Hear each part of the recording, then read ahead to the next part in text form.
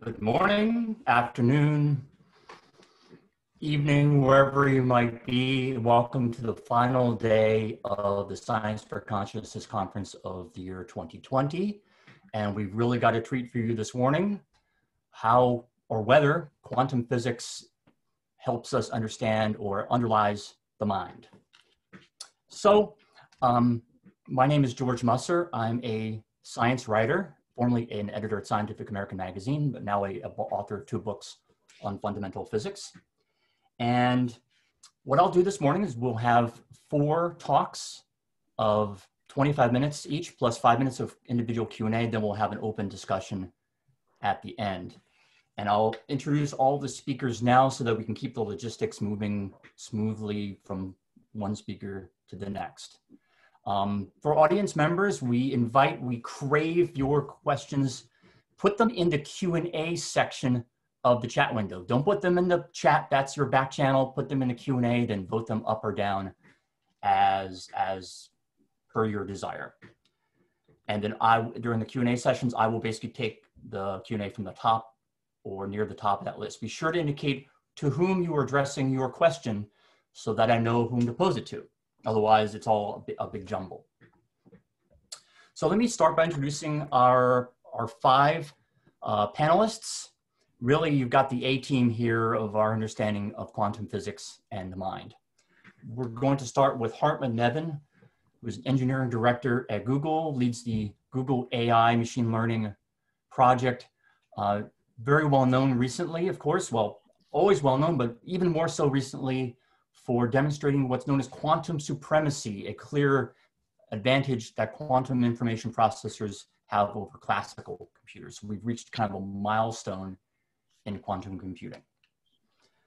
He will actually talk with Peter Reed, who is a longtime intellectual sparring partner of his and fellow traveler in these thoughts. Peter is a partner at Vitruvian, which is a private equity company. He works on AI, machine learning kinds of projects. And Hartmut actually will be discussing some ideas. If you were paying attention at past TSC meetings, he's going to develop some of the ideas that he had discussed before. Then we have Anirban Bandyopadhyay, who is at the National Institute for Material Science in Tsukuba in Japan, a longtime collaborator of our meeting host, Stuart Hameroff, and really the experimental side of the Hameroff-Penrose theoretical project.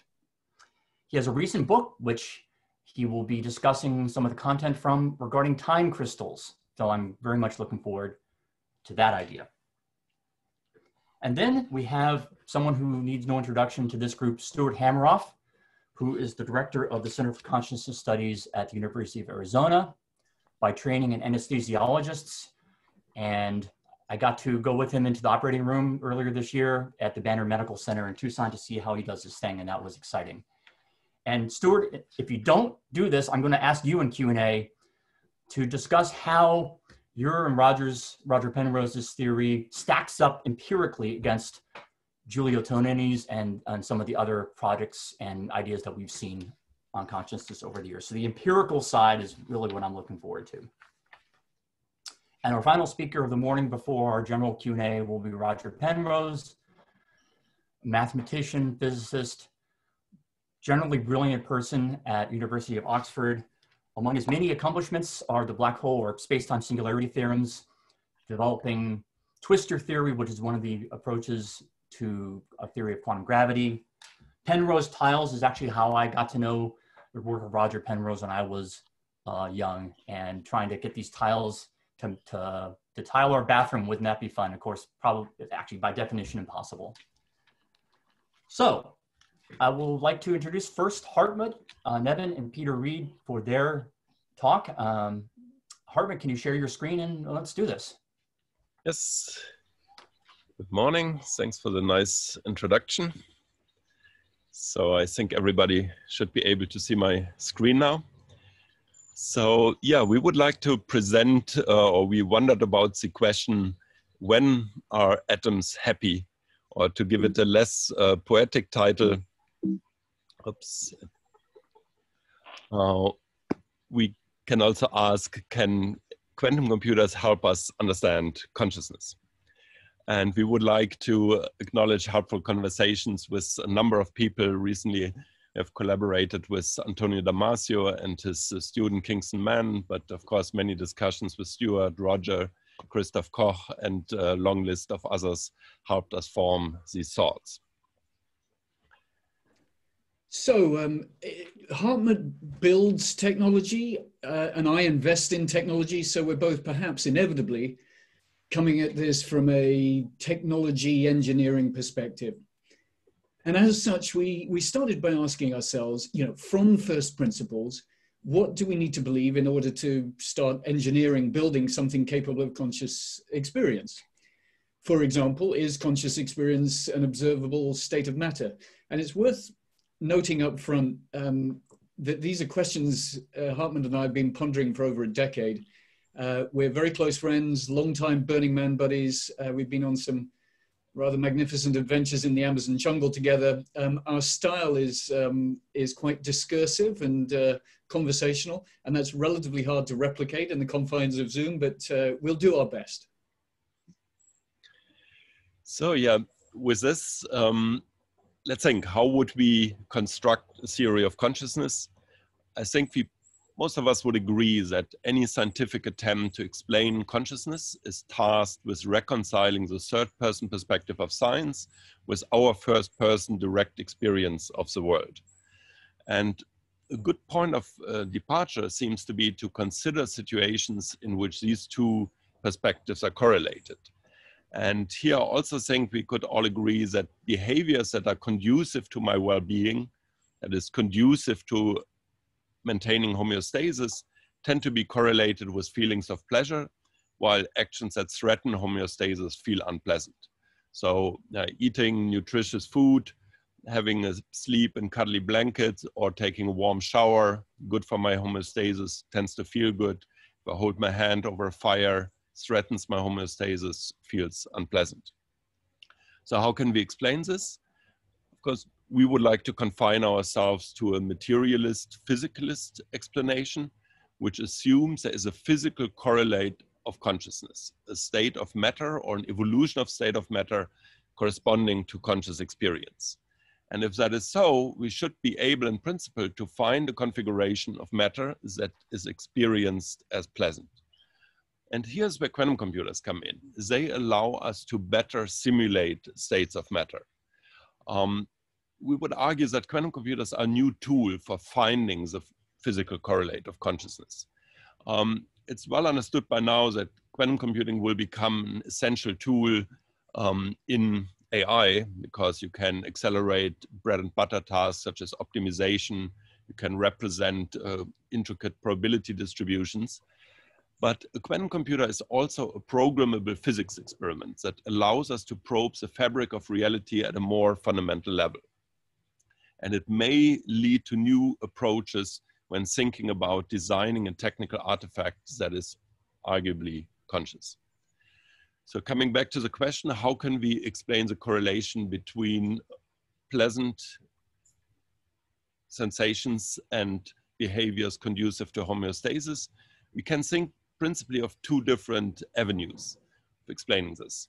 One would appeal to psychophysical parallelism. It's an old idea where basically would say you have a system and you conjecture that if the system undergoes certain transformations, those would be experienced in a certain way, for example, pleasant. So we could conjecture that whenever a system assumes a minimum of its free energy, this could be associated with feeling good. And it's kind of telling that physicists already use psychological language. You say you relax to a stable state or you move to an excited state. A second explanation would appeal to free will. If there is something like free will, then presumably an agent could use this freedom to assume a pleasant state. And then all evolution would have to do over time is to associate behaviors conducive to homeostasis with states that the agent would like to assume. However, free will is a convoluted concept. Oops, there's something missing here. Free will is a convoluted concept in the sense that people often demand as a necessary condition that even if you were to know the complete reverse light cone of the agent, you cannot predict its next move. However, there's the philosophical school of compatibilism, which would say, no, this is not necessarily so. Determinism and free will is not necessarily exclusive. And an example would be, let's say there's a kid that just loves vanilla ice cream. You put multiple flavors in front of the kid, and invariably the kid would choose the vanilla flavor. Then you could say, hey, you act rather like an automaton. I can exactly predict what you're doing. But the kid could rightfully say, so what? I love vanilla ice cream. So because of these complications, we don't quite want to appeal to free will, but to something that can be defined in a more precise way. We want to eke out some freedom in the sense that we say we would like to be, or if it's the case that the agent behavior cannot be predicted even in a probabilistic manner, then this would give the freedom to assume pleasant states. By the way, I love the fact that a bird has taken up residence in the Malibu Canyon behind Harmut and it's joining in the conversation. If only we could understand what the bird was saying, probably a contribution to this. You'll notice that as engineers, we get excited about the potential of a quantum computer as a programmable science experiment. And it's our hope that this new tool, alongside the engineering mindset that goes with it, brings a fresh perspective to this whole consciousness conversation. For me, at least, the beauty of quantum computers is that they solve problems the way nature solves problems rather than the way humans solve problems. That's a topic for another time, perhaps. But our task here is to evaluate, is consciousness an observable? Yeah, because this would be required to make it a proper topic of experimental science. And we would argue with arguments from synthetic psychology that to some degree, yes, consciousness is observable. Consider the following Gedanken experiment where you have two exact clones of a system, and the system A is in some state S, and hence would emanate some output O of S. Then its clone could see that, could perceive this, and it could reason, oh, if I am outputting O, then I'm in state S, and because I'm the identical system, I can know how A feels. So within limitation, consciousness isn't observable. But this protocol contains a fallacy, and you can often see this. You see other people saying, oh, other humans are conscious. Say, if I see my little boy licking an ice cream and he smiles, then sure, I cannot know the intricacies of his experience, but I roughly have an idea what's going on. But then we go down from there, we say, oh, my dog, yeah, I think it's conscious. My goldfish, I'm not so sure. And then when it comes to rocks or trees, people would often deny them being conscious. But this is really a breakdown of this protocol. It's more a testimony that it's less and less of an observable. And actually, Peter and I, we fall more into the panpsychist camp. And what we would conjecture in generalization of what Stuart and Roger have always been saying, we think it's a good idea, and this is of course building on their ideas, that consciousness is how a system experiences the emergence of a unique classical reality out of the many. And the generalization here is that all we really appeal to is a decoherence process. And this process doesn't have to be brought about by gravitational effects or OR. We think that plain old textbook decoherence would just do the job. I know that Roger wouldn't agree on this point, but it's our view.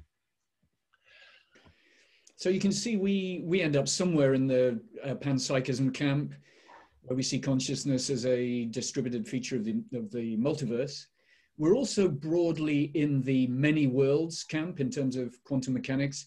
And we think of consciousness as something along the lines of, you know, what it feels like to select a single classical world from the many worlds.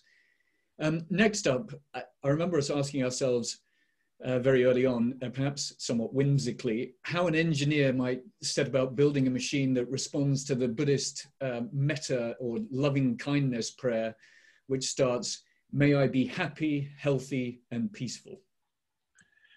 So, yes, Peter said early on, what we would like to bring to this discussion is the engineering perspective and ask the question, is it possible to design animats, we prefer this word over robots, with the analog of, to say it carefully, with the analog of feelings. And now we will go through a concrete 3-module proposal how we can achieve this. And we would use our quantum processors to be the core of this animat. And now I think many people in the audience will not exactly be familiar with the notation or know how quantum circuits are constructed. But if you run a quantum algorithm, think of it as this sheet music. You essentially have a few qubits. In this case here, every rail would correspond to a qubit. So we have 5 of them, and we initialize them, let's say, all in the 0 state. So you have a 0, 0, 0, 0 state. And then you apply gate operations to those qubits. You manipulate their states in 1 or 2 qubit gates. And you do this for a while, again, like music. And then you drive your input state to some output state. And then you measure it. And each qubit measured means it would show itself as a 0 or 1. So you get a bit string out of your measurement. So we do this and we get some string. 0, 0, 1, 0, 0. Now we can ask the question, why did we see this state and not another? Textbook quantum mechanics would say, naja, you got essentially a sample from a probability distribution that was encoded by your output state. That's it. So it's a random process. But that's not the whole story. Our experimentalists would immediately say, wait a minute, the rest of the universe had something to do with it. There's noise in the system, maybe a cosmic ray hit, there was some fluctuations in our currents. So it's really partially an open system. So it's more like in explanation 1, it's as assumed maybe a more stable point as an open quantum system. But there could be yet more. Important to realize is that with the new quantum processors we have, we go to Hilbert spaces of dimensions that humankind has never explored. We are now in the, our latest processor has 72 qubits. We will have 1,000 qubits in a few years. And in there may be new deterministic physics or non-deterministic physics that leads to the outcome. And something, so that's an important thing to realize, there could be new physics. So we could see, let's say, triplets of ones showing up, or some statistic, some feature that statistically appears more often than it should. And this could be an effect because there may be, as of yet unknown, many body forces that would lead to this. And here's maybe an important observation that the program of science would always sort of move away from free will or preference towards adding sort of a new force so that you reestablish psychophysical parallelism. Yeah, when we see these triplets, for argument's sake, we would not be satisfied with an explanation, say, oh yeah, we see those more often because the system likes to go there. Initially, we would think, there must be some noise in the system, and we would try to understand this. If we can't explain it with noise, eventually somebody will come along and say, yeah, there must be an unknown many-body force. So new physics could happen in high-dimensional Hilbert space. But there's something else that's important to realize here, and that was actually somewhat of a revelation leading up to this talk, that the output of this agent cannot be predicted, not even probabilistically. We all agree that this individual string, this textbook quantum mechanics, you would, yeah, it's a sample from probability distribution. But if you want to probabilistically say which output you would get, the quantum supremacy demonstration that we did last year, essentially a lesson from this is it's impossible. There's no classical computer that has a memory space or the time to write down or compute the table of probabilities for the different outcomes. And the same would be true even if you had a quantum computer. A quantum computer never gives you access to the full wave function. It only gives you access to samples. So you would have to construct the probability distribution from individual samples. Again, this would take you more memory space and more time steps than available in the universe, even at modest sizes. So a few hundred qubit agent cannot be predicted. So this goes back to the free will piece. That's maybe something important to realize. And with just mild assumptions, if there's just enough coherence in living systems that would mimic this somehow, then we would also settle once and for all the question, in principle, can the behavior of a living system be predicted, even probabilistically? The answer is no. So the next state would be, the first module was about finding a happy place. And, oh, sorry, I forgot one piece. This is sort of the outer loop. So once we see that there is a certain state coming out, we would say, okay, we cannot really discriminate whether it was a noise, whether it was some freedom the system had, or whether it was just textbook quantum mechanics. We won't try to disentangle this. All we will say is, okay, fine, for whatever reason you seem to like to come to this state, so let's support the system by tuning some free parameters or setters here in the circuit, such that the next time you run it, it's a little bit more likely to get to the same state. Then we run it again, you see another state, we say, oh, you seem to like the state too, so let's dial our setters again so that in the next round you're a little bit more likely there. And you repeat this, let's say, 1 million times. Then arguably the quantum state that emerges from this process is a quantum state that has support on classical outcomes that we have seen before and that we would argue are possibly perceived as pleasant by the system. And then in the next stage, we will try to stabilize those happy states. We will use the methods of quantum error correction to do so. Quantum error correction actually is a process of stabilizing a quantum state and can be seen as a homeostatic loop. Here in this example, let's say we have a state alpha 00 plus beta 111, and we want to stabilize this. Let's say there is a cosmic ray hitting. In quantum error correction, you have to, of course, be a bit sneaky. You cannot just measure each qubit and say, hey, has the cosmic ray flipped you? Then you would collapse the logical state. You have to be a little bit roundabout, and what you do is you measure pairs of qubits or quadruples, and you look at their parity. Because if you just look at the parity, then you cannot discriminate between the logical states. Yet if the parity flips, you can infer, oh, an error must have occurred. So the essential elements for a homeostatic loop are in place. You have interoceptors, which are these parity measurements. Then you have a controller, which can interpret the different parity measurements and then can infer, oh, this qubit was flipped, let me correct it. So you have an effector. So what you have here is a homeostatic loop. And what it does is it serves for the system or for the agent as a check on self-integrity. But because it's a quantum system, it can operate as a Heisenberg limit. So it can be the most sensitive probe to self-integrity that you can possibly build. And we can see this in our lab. If the air condition fluctuates a little bit, there's a little bit of fluctuation on the power grid, immediately our system would throw more parity changes and would give us an alarm, hey, something is wrong here. So it's a very sensitive system checking on its self-integrity. And then the last piece, we could marry the two modules we had with, let's say, a cortex with a learner. Yeah, so roughly we think that the construction of the happy state that in a living system must happen on a subcellular molecular level. So the homeostatic engine around it, this could involve other organs, and then sort of a cortex you would layer on top as the learner. 5-minute warning, Harmut. Sorry? 5-minute warning.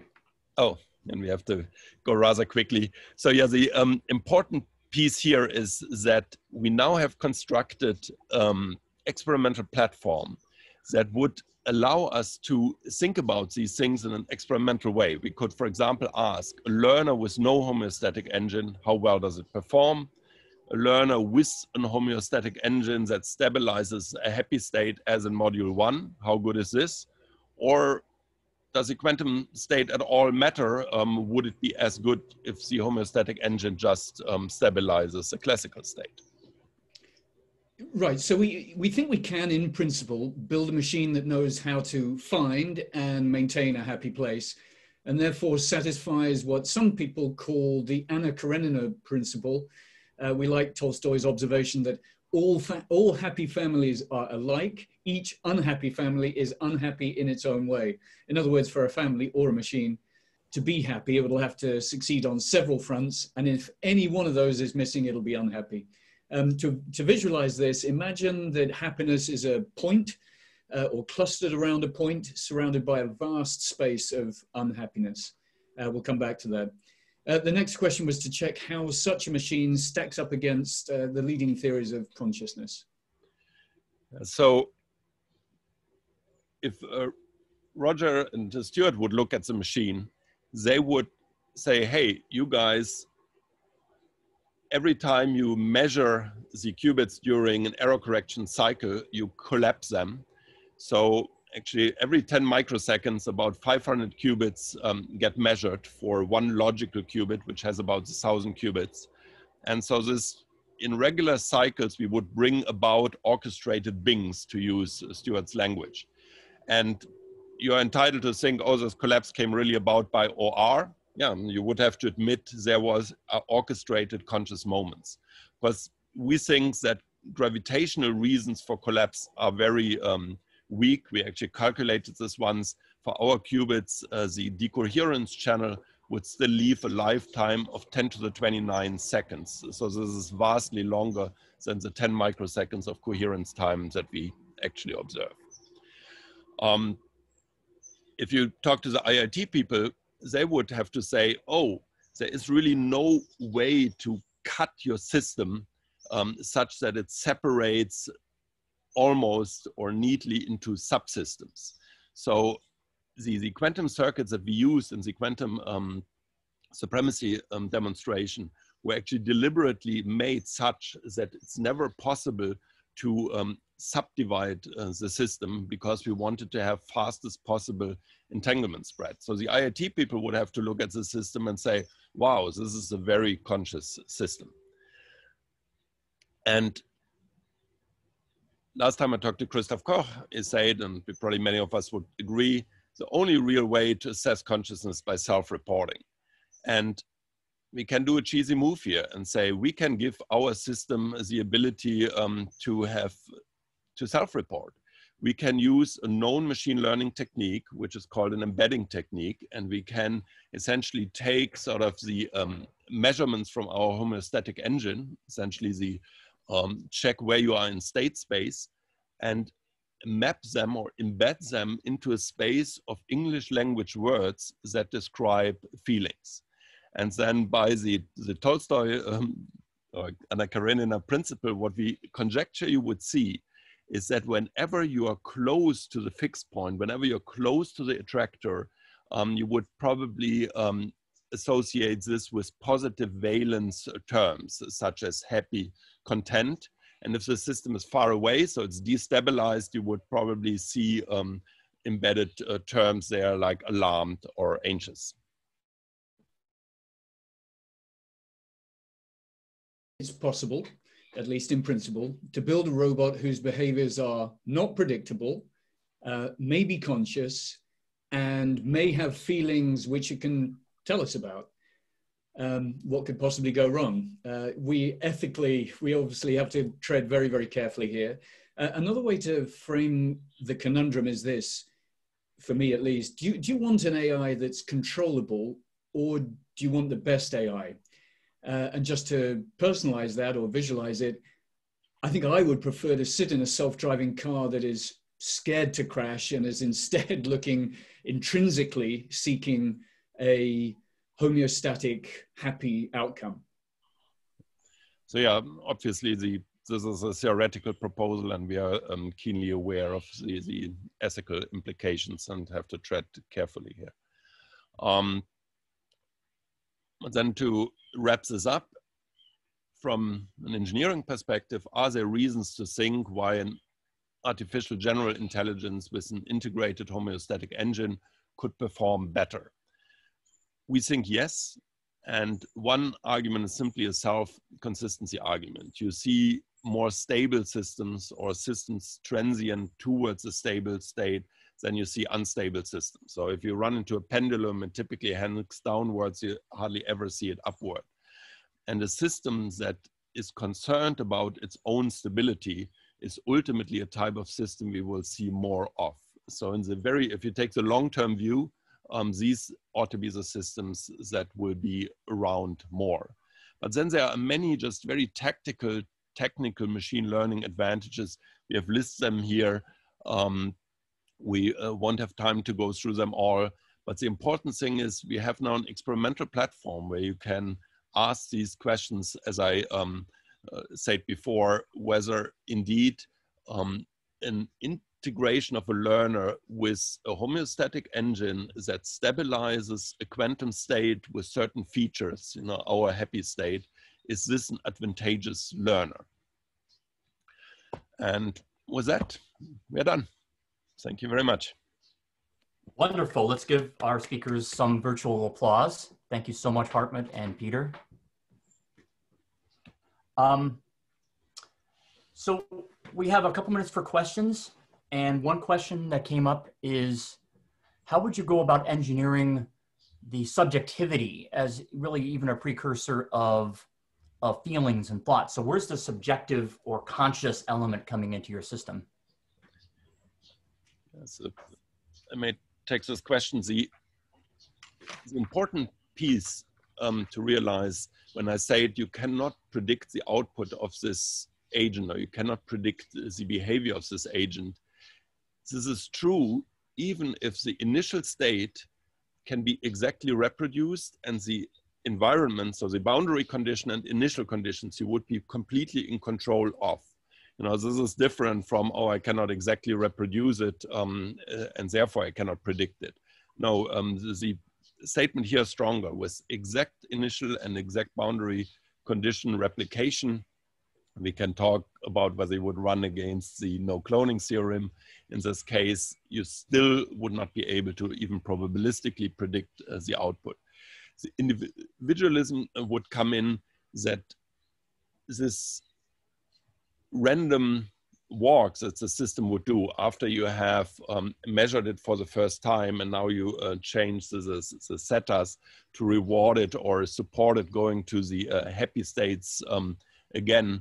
This would be for every system a separate trajectory. So each system would have an individual life trajectory that would typically not be shared by any two agents. So we have just a minute, and we actually have a couple questions regarding some of the other projects that you've done. So let me see if I can take one that connects to the current one.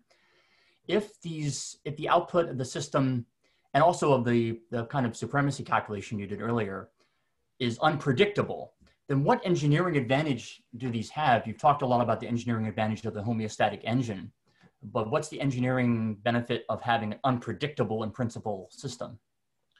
Yeah, this is just sort of the extreme case to they can make certain proofs. Of course, the interesting circuits will have some structure. So you don't, I mean, perfect or certifiable random numbers is actually a commercially relevant service. You need this for making good passwords, but that's besides the point. For in the robotics or machine learning context, we want circuits that are beyond classical yet have interesting structure. Wonderful. So we will get back, audience members, to some of your other questions. I have about 15 in my box here.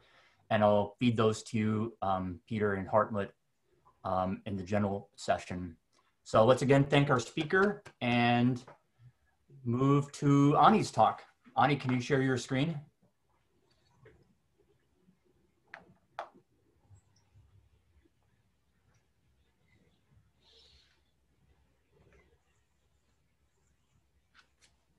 Shall I start? Yes, please. Well, thank you. Yeah. So, today I would like to talk about artificial atoms. We all know atoms. We are very much aware about materials, objects, and information. What we have been working with is trying to build material structures or information structures made of artificial atoms. Artificial atoms, to understand what could be artificial atoms. So nearly 200 years back, vortex atoms or artificial atoms were proposed. So they are actually made of field. Say, imagine electric field, high density electric field builds a ring. So that ring could work as an atom, and then many such rings could come together, and then they build up a superstructure. So you can't touch it, you can't feel it, but what would happen is it can do some work. For an example, optical vortex, magnetic vortex. So they can do work, but you can't feel it. So the materials vibrate, and then they generate these kind of atoms on the vortices. So this is the book that I have written, and it's a compilation of our 15 years of research work. And I personally think, and in my group, there are several people on whom we have worked. So we think that the problem is not about, it's a quantum computing that will give the answer to consciousness or a classical computing. The question is very different. What is the fundamental language in nature? And how the information is integrated? What is information? How does it integrate? So that the temple-like architecture that you were seeing here is actually a simple mathematics where we take 1, 2, 3, 4, 5, 6, 7, 8 different events, and then we try to arrange them in a way. Imagine there is some controller of the universe, and he is very stupid, and then he is taking random events and putting them together, and then they try to arrange the events. Then how he will do it, how will figure it out. So this is the core computing structure of self-operating system. So we think that if you follow the route of algorithm, where you can write a statement one by one, then you can never build a conscious machine or true intelligent system.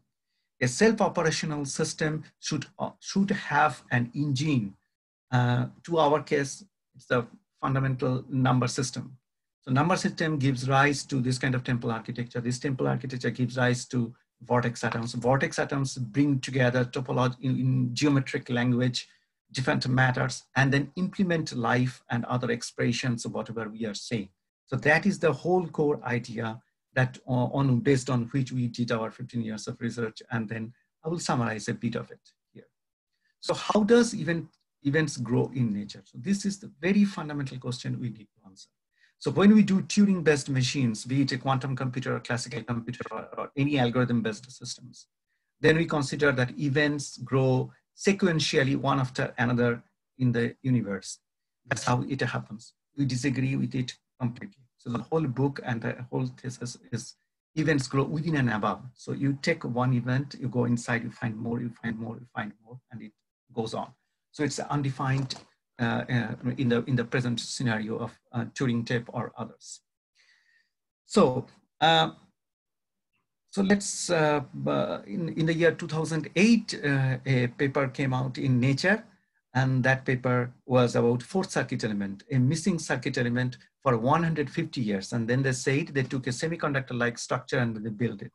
I was very upset about it. I wrote the Nature editor that this cannot be right. This is very, very wrong. A semiconductor-like structure cannot correlate charge and the flux of the vortex atoms. And then I was looking for some material somewhere that should be closer to the fourth circuit element. And then I searched and searched and searched, and then I found microtubule-like structures could do that. And then I was looking for, I never heard the name of Stuart Hameroff, and I didn't know that Roger Penrose and they also worked. But when I was looking for this kind of material, I thought nobody has even thought about it, that this kind of microtubule, this kind of structure could be responsible for consciousness. And then I searched, and then I came to a chapter of Stuart Hameroff, and I came to know that Stuart Hameroff and Roger Penrose, more than 15 years back, they have already taken this material and proposed that consciousness is based upon it. I was extremely happy, and we started working on microtubule to understand. So this is a tubulin protein, a protein structure that spirally self-assemble and build the microtubular structure. And if we go, this is a journey through the microtubule. So you can have charges or the defects moving around it, and there could be ring of fields that can pass through, or the vortex atoms it can hold. So we can build an equivalent circuit, checking the spirals or alpha beta helices, and then we can model it. And with quantum tunneling images of the single tubulin protein there at different electromagnetic frequencies. What our fundamental contribution or fundamental finding is that normally, I repeat, normally when you look at quantum systems, you look at a particular material and pump some light or pump some electron or coherent electrons or sources and try to see whether they are entangled or not. This is a quantum tunneling image. What we found in biological material and microtubule especially is different electromagnetic signals you have to pump, specific frequencies at different time domain. You need to pump in the system, and only then you get this kind of quantum behavior. We reported this kind of anomalies in 2010, 2011, 2012 for the first time. Only currently we see abundance of Nature papers are coming up in the last 2-3 years, 2018, 2019, 2020, when people are taking inorganic materials, pumping electromagnetic wave and seeing the quantum effects, quantum entanglement and all these things at room temperature by pumping electromagnetic wave. But we reported similar kind of things many, many years back. Let's try to see why does it happen. So we found, we took artificial tubulin protein, and then we tried to, this is a theoretical simulation, and we found that magnetic field is actually oscillating between the two part of the tubulin protein. And then we found that the electromagnetic resonance frequencies, electromagnetic resonance you all know, I mean, it's more than a century old. So if you take a material and you pump electromagnetic field, it acts like a cavity, just like a flute, and then electromagnetic wave oscillates resonantly inside. But if it shifts its phase, then you can plot it in terms of a sphere, where you have many, many different periodic oscillations. They come together and forms a clock. So this is called time crystal. Time crystal concept came in the 1970s. They wanted to explain the self-intelligence of a virus. Now people are thinking about a coronavirus now worldwide. How come for the last 18 years, coronavirus is able to pass through different animals and evolve itself towards a perfect bonding structures, AC2 protein and then the spike receptor? How did they do it? But this question was actually asked in the 1967. And then they came up that with a few molecules, how could they build up massive, incredible intelligence? Then they said that there are many periodic clocks and they come together, they self-assemble. And then thus they build the intelligent systems. So that is how time crystal or clock concepts came.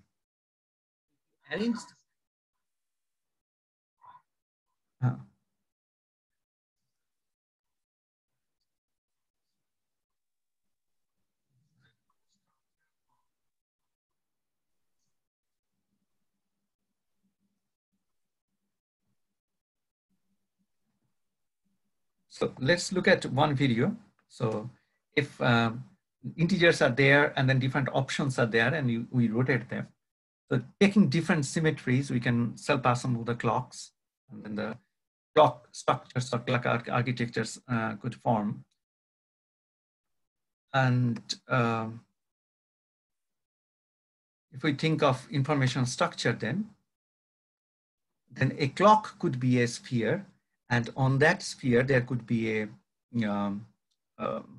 line, a circular line, and there could be singularity points at 3 points. Then we can get a triangle. So this is the fusion of geometric shapes and the resonance oscillation. So some element is resonantly vibrating, and then if there is a phase singularity, you can self-assemble it into a superstructure. And we can map the whole microtubule and different biological systems with the architecture of clocks or time crystals. And we have modeled and published the whole human brain. So we have taken each and every component for the last 12 years and then founded the clock. So 537 different classes of clocks we mapped. So more than 40 students have worked for the last 12 years. And then we intricately mapped every single component, brain component we have taken, theoretically we have found, and then matched with the experiment, and then build up this time crystal structure. So time crystal movement actually started in the 1970s to map all the clock architectures into a multi-dimensional scenario. And then we did it theoretically, and some of the cases, microtubule, tubulin protein, neuron, in these cases, we published the experimental results, and the rest of the things are theory. And so we try to perform classical experiments. Classical means I'm saying classical way of doing interference measurement to understand the quantum behavior at the different electromagnetic frequencies. But we found the fractal resonance.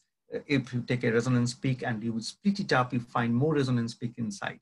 So geometric fractal behavior was there. And then we discovered also in the tubulin protein and in microtubules, the magnetic behaviors.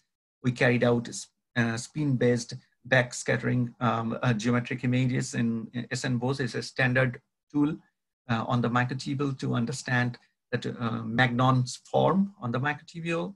And then magnetic vortices were coherent.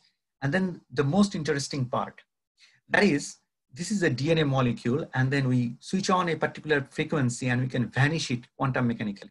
So this is quantum tunneling images and raw data, absolutely raw data from the machine. We pump a frequency, we vanish it, and then we were trying to do that similar thing on microtubule. And we found that in kilohertz, you would see microtubule like that. In megahertz, you observe the proteins. But the most interesting and exciting thing is that at particular gigahertz frequencies, you vanish the whole microtubule and you observe only the water. So you can selectively vanish in the quantum domain, whatever the component you want. So 3 different key components, kilohertz, gigahertz, and megahertz, and then you can vanish whatever you want. What is the advantage of it? Advantage is quantum cloaking helps to see the desired one in the forest. So even if neurons are randomly oriented in the brain, but what you can do is with microtubule bundle, and they can see each other far distant because microtubules get vanished in a particular frequencies, totally disappear. So vanishing or cloaking was well known in electromagnetism, but in quantum domain also this happens. We got an experimental evidence. So you don't need to build a junction-based circuit. You can 3D orient the samples and then you can get it. So we created atoms. I started my presentation with atoms, optical and magnetic. So these are green are actually atomic assembly coming out from the microtubule. And the red are optical vortex assembly. So optical field, electric vectors are forming a ring. So optical vortex, 2 years back for the invention of optical vortex, Nobel Prize was given. So it is optical vortex, or these vortex atoms or artificial atoms, and assembling them is a biggest sensation now all over the world. But that could be used for a very advanced information processing. And we have built a computer. We are building a computer that we think would be human-like. We can't say conscious, but human-like, but they will process information like this way. So So how the atoms look like, I'm showing it here, and we built a Hamiltonian to solve the structures. So there are 12 different holes on the phase space which are bridged together to build this kind of atoms. So microtubule is very, very efficient to build this kind of things. And then we created artificial analog microtubular structure to build these kind of atoms, assemble them, and build the clock-like architectures. So these are the standard quantum entanglement experiment. So you pump a blue laser with a BBO crystal, you divide it into 2 laser parts, and then you put a microtubule, one microtubule sample here, one microtubule sample in the other side, and electromagnetically you pump both of them at a particular resonance frequency, and you can carry out Bell's inequality and other experiments at room temperature, and you can demonstrate with a coincidence counter the quantum entanglement phenomenon. But quantum experiments are happening on the vortex atoms, artificial atoms. They are entangling. Who are entangling? The vortex atoms. So you have to understand that. So these are many different kind of results with different channels for quantum entanglement experiments. So how this vortex self-assemble? These are the kind of a very simple analogy that vortex atoms have this kind of ring-like things, and then they come together and assemble and condense to give you the conscious experience that you are seeing. And this is a real-time systems. When they blink and they process the vortex atom, when the computing happens in a large assembly, how does it look like? So these are small, tiny magnetic channels.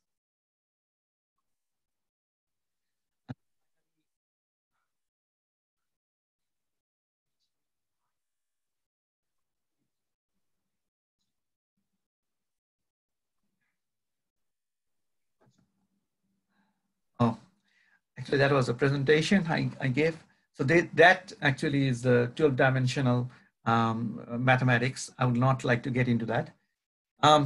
So basically we are writing a series of books to summarize different kind of neuroscience work that we did to understand, because today I gave a brief presentation about different kind of vortex atoms and how they come together and they assemble to give us the conscious experiences that we see, and with a geometric language.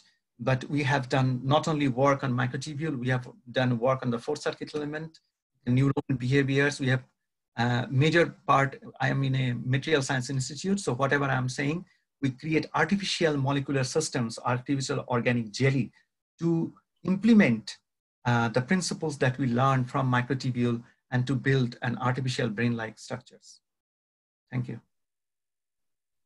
Wonderful, thank you so much. So that leaves us actually about 10 minutes for questions, which is a good amount of time.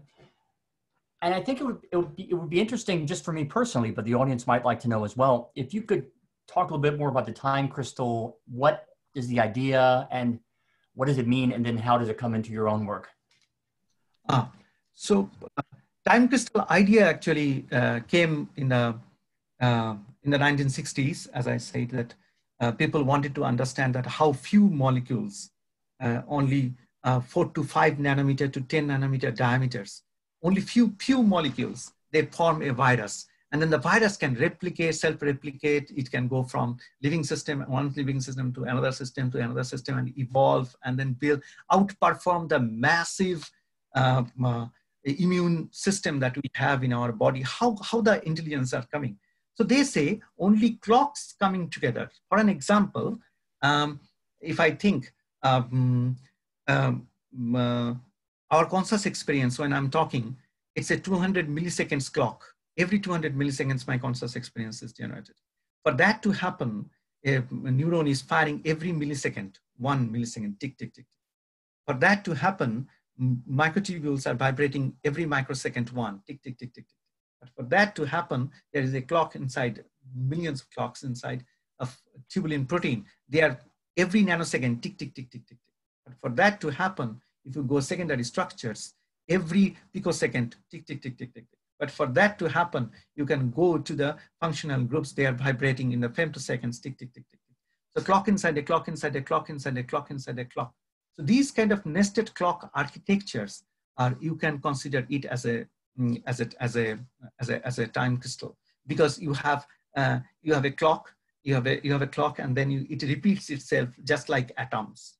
So you can consider time crystal as an assembly of clock architectures. So many periodic events that are happening around us, controlling together. But because suppose you have a clock architecture, and then the clocks are running, then the output of the system, if the clocks run continuously, the output of the system would be natural.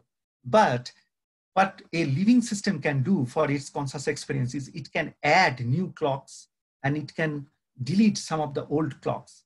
So when new clocks come in and then new old clocks go, there is one very particular thing that is geometric constants. How can you bring the clock and how can you take it away? And what are the symmetries of the arrangement of the clocks?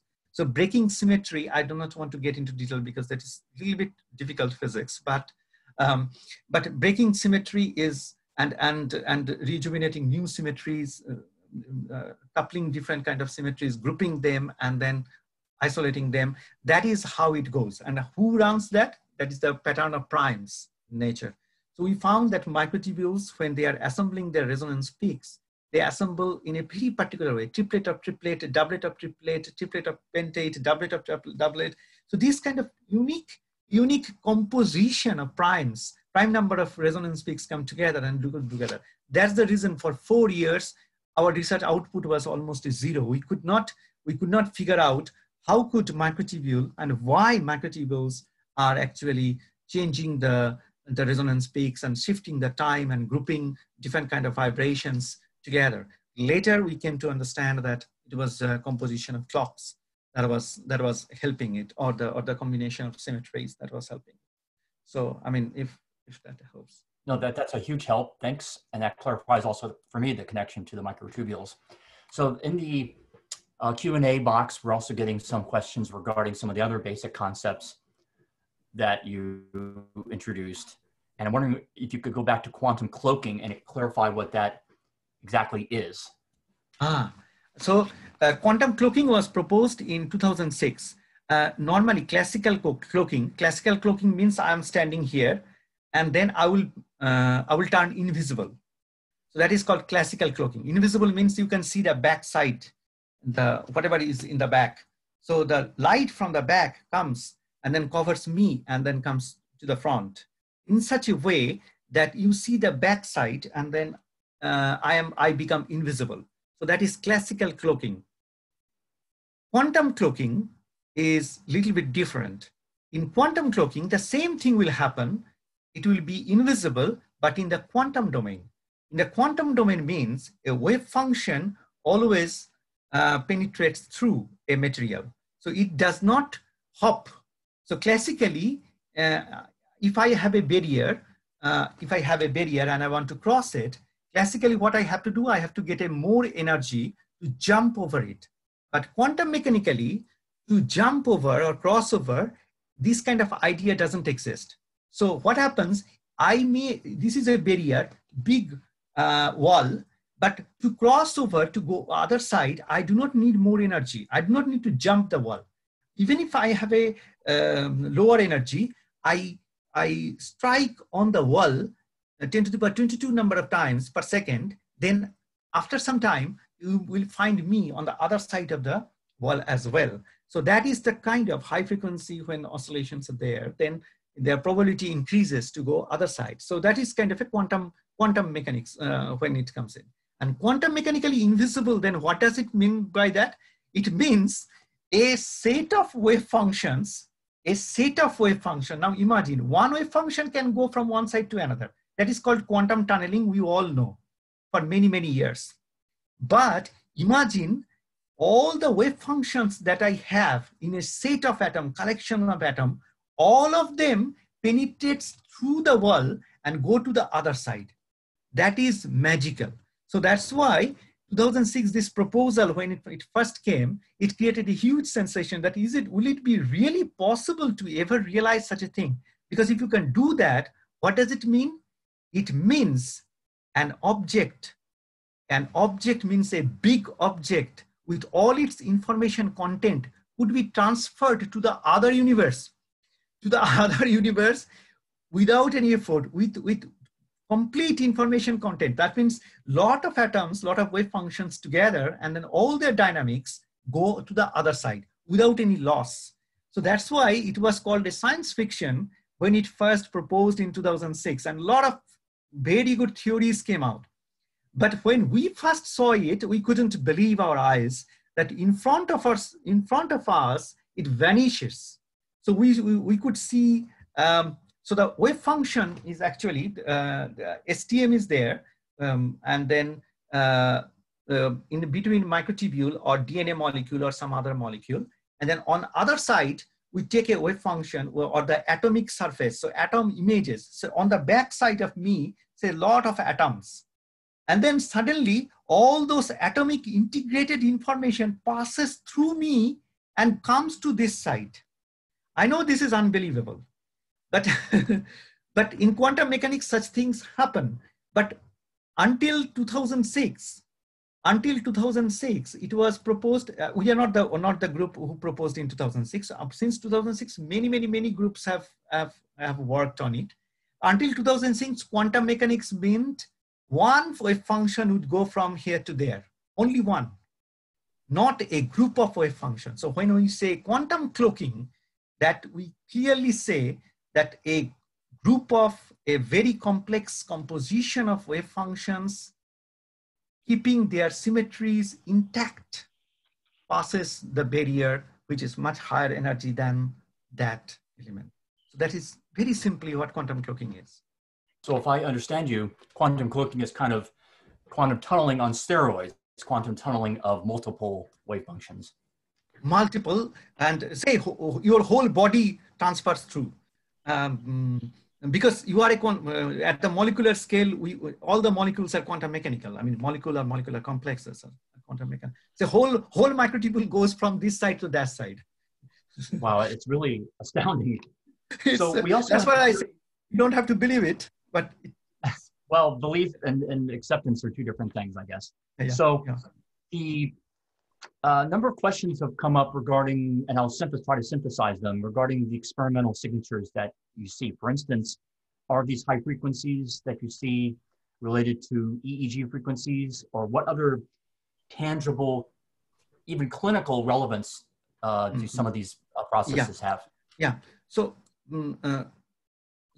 we present here today because vortex atom, because the topic of this session is quantum mechanical. So we confined ourselves within tubulin and microtubule and then the related quantum mechanical data. But we did the experiment on neurons and we have published a series of papers we have. And also neuron assembly and also the EEG data will be published very soon. So we have looked at the frequency spectrum and we have built the time crystal for the EEG data also. And we have seen the triplet of triplet symmetries that we observed in the microtubule and in the tubulin protein and the neuron. So this year also we published a paper where we showed that scale-free behavior. So triplet of triplet, grouping of clocks. Take 3 clocks, form a group, and then take 3 such groups and form another group. So triplet of triplet. So this is called 9 clocks. You can make 3 groups and then 3 of 3, so 9.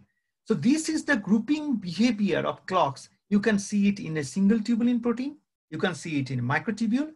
You can see it in neuron. You can see it in neuron cluster. You can find it even in the EEG spectrum. So at many different places, this kind of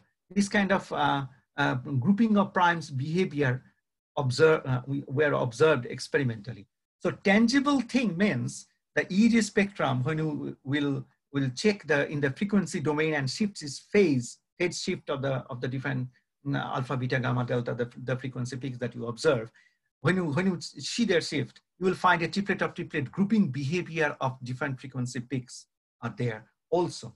But long before us, and Gregory Busacki and then others, they try to compile, and then they already published. They didn't say triplet of triplet, but they published the frequency groups, and then they showed that 3 of 3 grouping are there. So what we see in the microtubular scale or the molecular scale or the atomic scale is actually transcended in the extreme expressional behaviors of a human conscious being. So thank you so much. I'll hold off on some of the other questions until our general Q&A. Let's thank the speaker again. And Ani, you can just imagine there's a roar, virtual roar of people applauding you at this moment, even if you can't hear directly. And especially since it's the middle of the night for you, we appreciate your time that you've spent with us. So Stuart, are you ready to go here?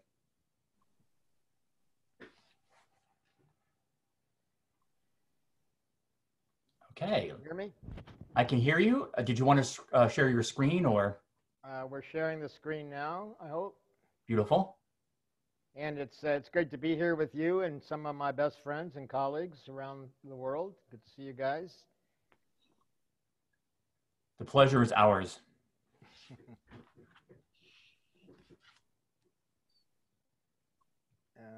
We're trying here.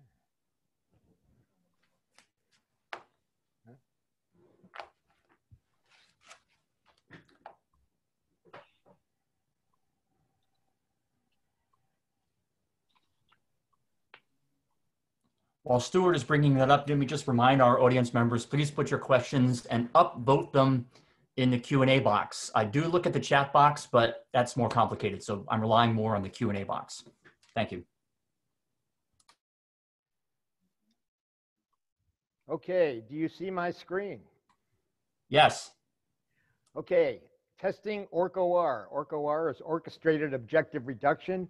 It's the theory of consciousness that Roger and I developed in the mid-1990s, and it's still going strong. I would say stronger than ever. And I'm going to talk about how to test it and claim that it's the most complete theory of consciousness and also the most easily falsifiable theory of consciousness. And if you look at the schematic under the title, it's a hierarchy, kind of like the time crystal that Anirban was talking about. And on the far left, a pyramidal neuron. And many schemes of hierarchical arrangements of the brain start with neurons as fundamental units and then go up, go to the left, to assemblies, networks, regions, the whole brain, etc. But the point is that we need to go downward in size and faster in frequency to the right into networks of microtubules, tubulin dipoles, tubulin molecule itself, resonant dipoles, and then ultimately all the way to the Planck scale according to Roger's objective reduction. So as I said, most theories in neuroscience see the brain as a neuronal synaptic computer with neurons and their axonal firings as fundamental bits. And we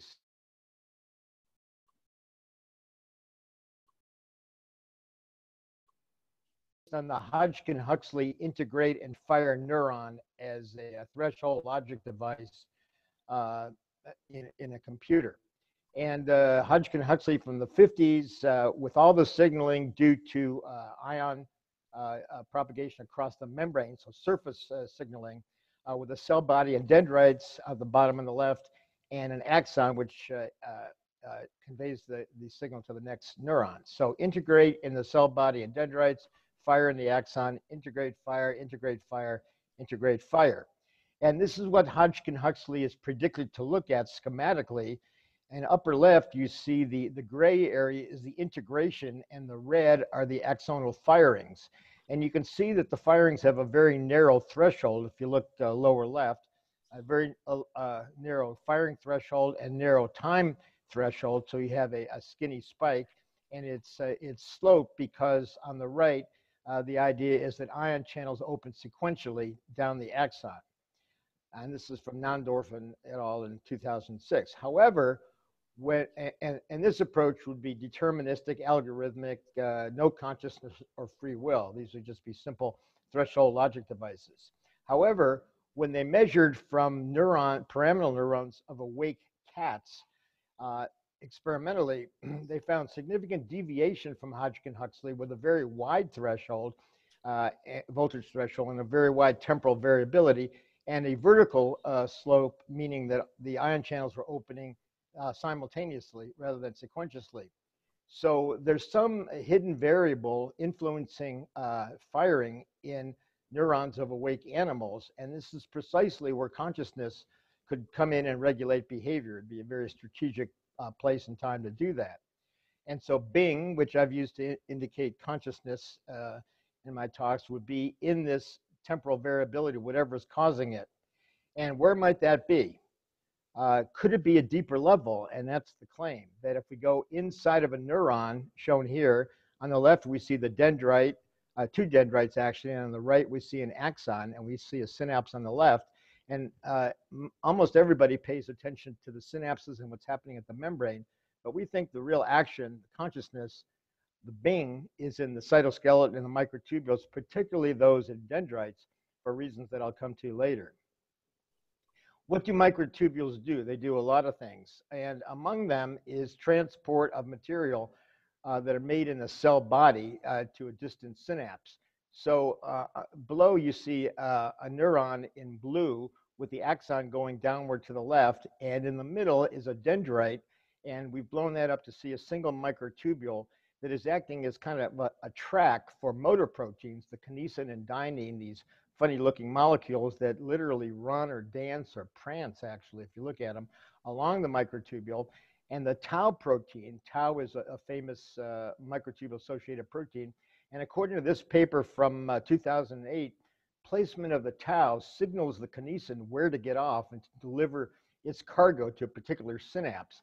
So moving from left to right, the kinesins or dyneins must jump from microtubule to microtubule, and when they get to a branch point, go left or right to find the synapse that needs to be upregulated. And this seems to be encoded by location of the tau on the microtubule. And this is a form of memory, encoding memory by exact placement of tau proteins on the microtubule lattice. And if the microtubules fall apart, and if the tau falls off of the microtubule, you get Alzheimer's disease. You lose cognition and ultimately consciousness. And this also occurs with too many anesthetics and what we call postoperative cognitive dysfunction, POCD. So if the microtubules fall apart, you lose memory and you lose cognition and ultimately consciousness. So this raised the point of whether microtubules might actually be information processors. And I got this idea actually in the 70s when I was in medical school studying mitosis, and learned about computers and cellular automata and microtubules, and published a bunch of papers in the 80s about computing in microtubules based on cellular automata. And then when I met Roger, we developed a number of articles about microtubules as quantum computers, which I'll be coming to shortly. So what about memory?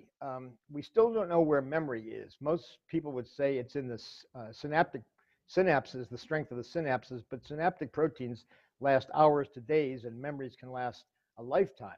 LTP, long-term potentiation, is a model for memory in a dish. And when the synapse is activated and calcium comes in, one of the things that happens is that this enzyme, CAMK2, is activated and by calcium, and it undergoes a transition and then binds onto microtubules and can phosphorylate, and then somehow memory occurs. So how does that happen? Well, here's how we think it happens, and we in this case is Travis Craddock, Jack Tusinski, and our collaborators.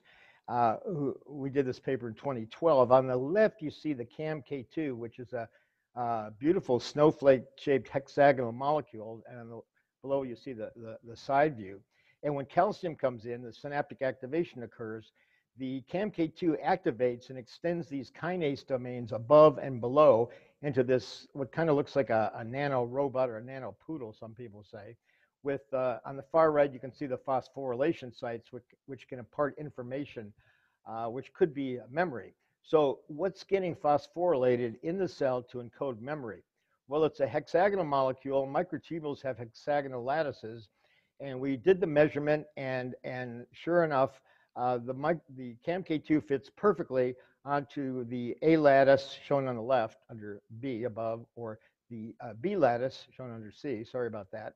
And down below, you can see how the CAMK2 can bind to 6 tubulins at a time in a lattice, and therefore impart up to 6 bits of information. So 2 to the 6th possible information states per CAMK2. And thousands are released with each synaptic event. So here's what we think in terms of memory, that the CAMK2 on the left lands on the microtubule with its 6 kinase domains, and 0 or up to 6 of them can phosphorylate, leaving, in this case 6, a hexagonal memory trace on the microtubule. And this may be related to higher level hexagonal codes in neurons, such as what we're going to hear from Edvard Musser, the Nobel laureate, in the next session, at a higher level in entorhinal cortex grid cells. And the bottom line is that microtubules and dendrites and soma are ideal sites for memory encoding in the brain. They're stable and can store information for a long, long time. So if we step back and look at what microtubules might have to do with information processing, the top is the conventional neuronal synaptic computation AI singularity approach, which gives us about 10 to the 16th operations per second per brain. Ray Kurzweil used to say, well, when we get to 10 to the 6 operations per second, we'll have brain equivalence and consciousness. Well, that's long since happened, and machines aren't conscious yet. However, on the bottom, you see if you include the microtubules, and there's about 10 to the 8th or 10 to the 9th tubulins per neuron, that you get a total of the same 10 to the 16th operations per second per every neuron, and a total of 10 to the 27th operations per second per brain. So I was going around being a pest at AI and neural net meetings saying, you guys have your goalpost is way downstream. And they didn't like that. They kind of said, go away, kid, you bother me. They didn't want to deal with it. But then one day, somebody had a very good point. He said to me, well, it's just more computation. Where's the consciousness? Where's the Bing, as it were? Is something else required? And could it be quantum physics? And fortunately, he referred me to Roger's book, The Emperor's New Mind, which I read in the early 1990s, and really was very impressed and kind of blown away by it. And the rest, so to speak, is history. And in it, it covered so much different area. But one point I want to dwell on is quantum superposition. A particle can exist as a wave of multiple possibilities, or as a particle. This is a cesium atom. So you can see it as a wave of multiple locations of possibilities, or as a particle if you see it. But superpositions are not observed. The act of measurement or conscious observation seems to cause collapse of the wave function. But why is this? This is the measurement problem in quantum mechanics. And this is, of course, exemplified by Schrodinger's cat, the mythical story of the amplification of a quantum system to the fate of a cat, that according to Schrodinger, according to the interpretation that consciousness causes collapse, would be both dead and alive until someone opened the box and took a look at it. So the point was that suggesting that conscious observation causes collapse. This was put forth by von Neumann, Wigner, more recently Stapp, Chalmers, and McQueen. Consciousness causes collapse. But there's we'll come back to that, but there's another more fundamental question. How can a particle be in multiple locations simultaneously? How is that even possible? And Roger accounted for superposition through Einstein's general relativity, and in doing so, put forth the most specific scientific proposal for consciousness ever put forth. He began by relating superposition and quantum physics to general relativity, another neat feat since they don't really communicate that well. But relativity had shown matter was related to curvature in fundamental space-time geometry, at least at large scales. Roger brought the question to small scales. What about matter and space-time curvatures at very tiny scales of level of individual atoms or subatomic particles? And he saw that as a curvature, a location of a particle in one place, as a particular curvature in space-time, and if it moved, shown below, a different curvature. So you have alternate space-time curvatures representing the oscillation of a particle. And he further went on that superposition of those particles would be opposing curvatures, separations in fundamental space-time geometry that we see on the right. So we see two curvatures and two particles separated, quantum superposition as separated space-time curvature. Now you could imagine if these separations were to continue, that each possibility would branch off and form its own universe. This would give you the multiple worlds hypothesis that Harmut and Peter referred to earlier. But you don't necessarily need multiple worlds. Roger pointed out that these superposition separations would be unstable and would self-collapse, undergo objective reduction, OR, due to an objective threshold at a particular time, T equals H bar over E sub G. T is the time at which the collapse or the objective reduction would occur, and E sub G is the gravitational energy, the amount of energy required to pull a particle from itself to be quite literally next to each other. And the kicker was that when this occurred, there would be a moment of conscious experience, shown here as Bing down at the Planck scale. So the idea was that rather than consciousness causing collapse, which von Neumann, Wigner, and others had been saying for a century or more, that collapse, objective reduction, causes consciousness or is equivalent to consciousness.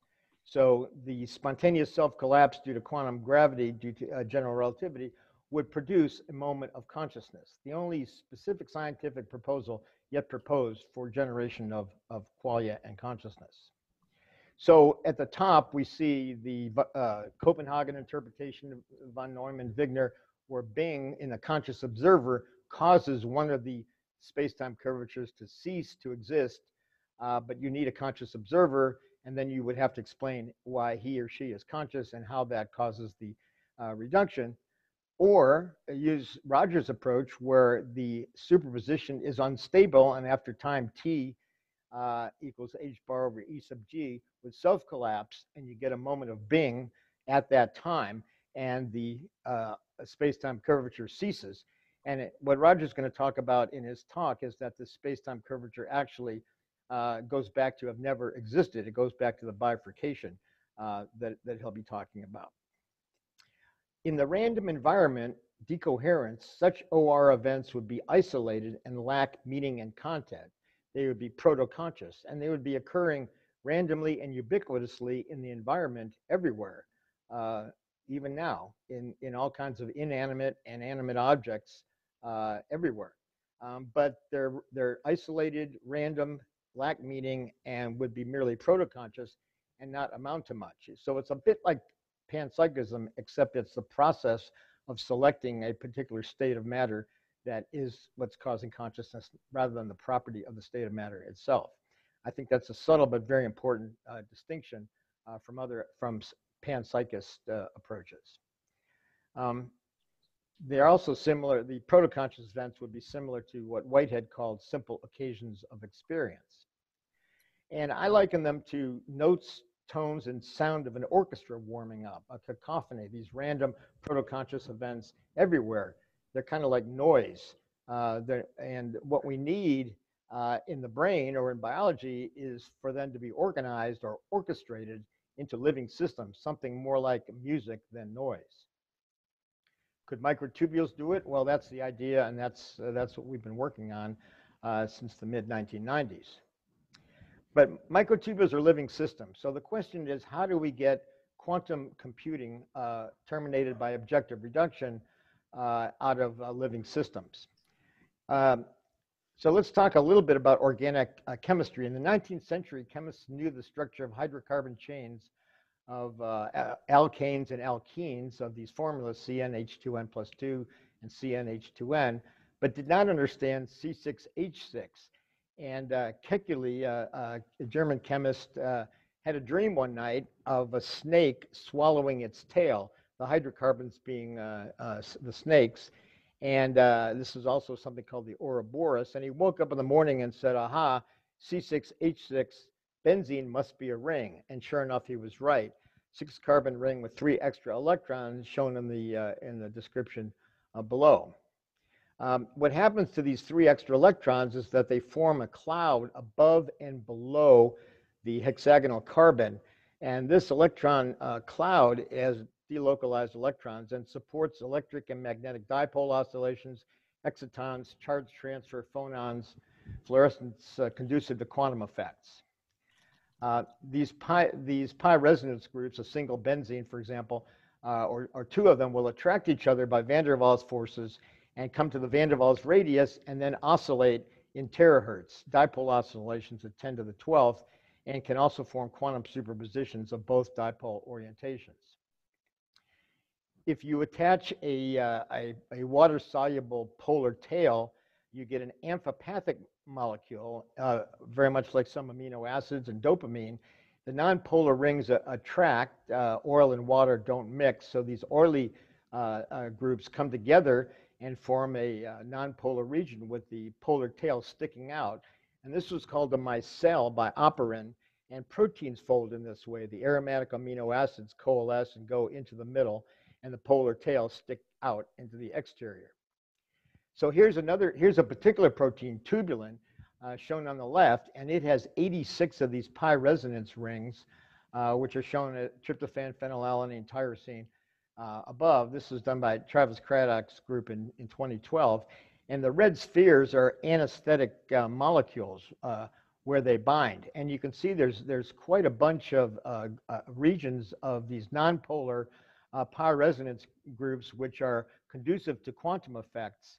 And this is exactly where anesthetics bind, and we think to dampen the quantum oscillations that give rise to consciousness. In addition to proteins, lipid bilayers and nucleic acids have pi resonance nonpolar interiors where quantum effects can occur at warm temperatures. So we, Travis Craddock, Jack Tusinski, and I have published a paper claiming a quantum underground pervades living systems in these nonpolar regions, and these are the regions where anesthetic gases bind specifically to block consciousness. So similar structures, these pi resonance groups, are found in chromophores, which are in photosynthesis proteins, the FMO protein in particular, to make energy and food. And we've known for the last 15 years or so that this utilizes quantum coherence, quantum coherent superposition.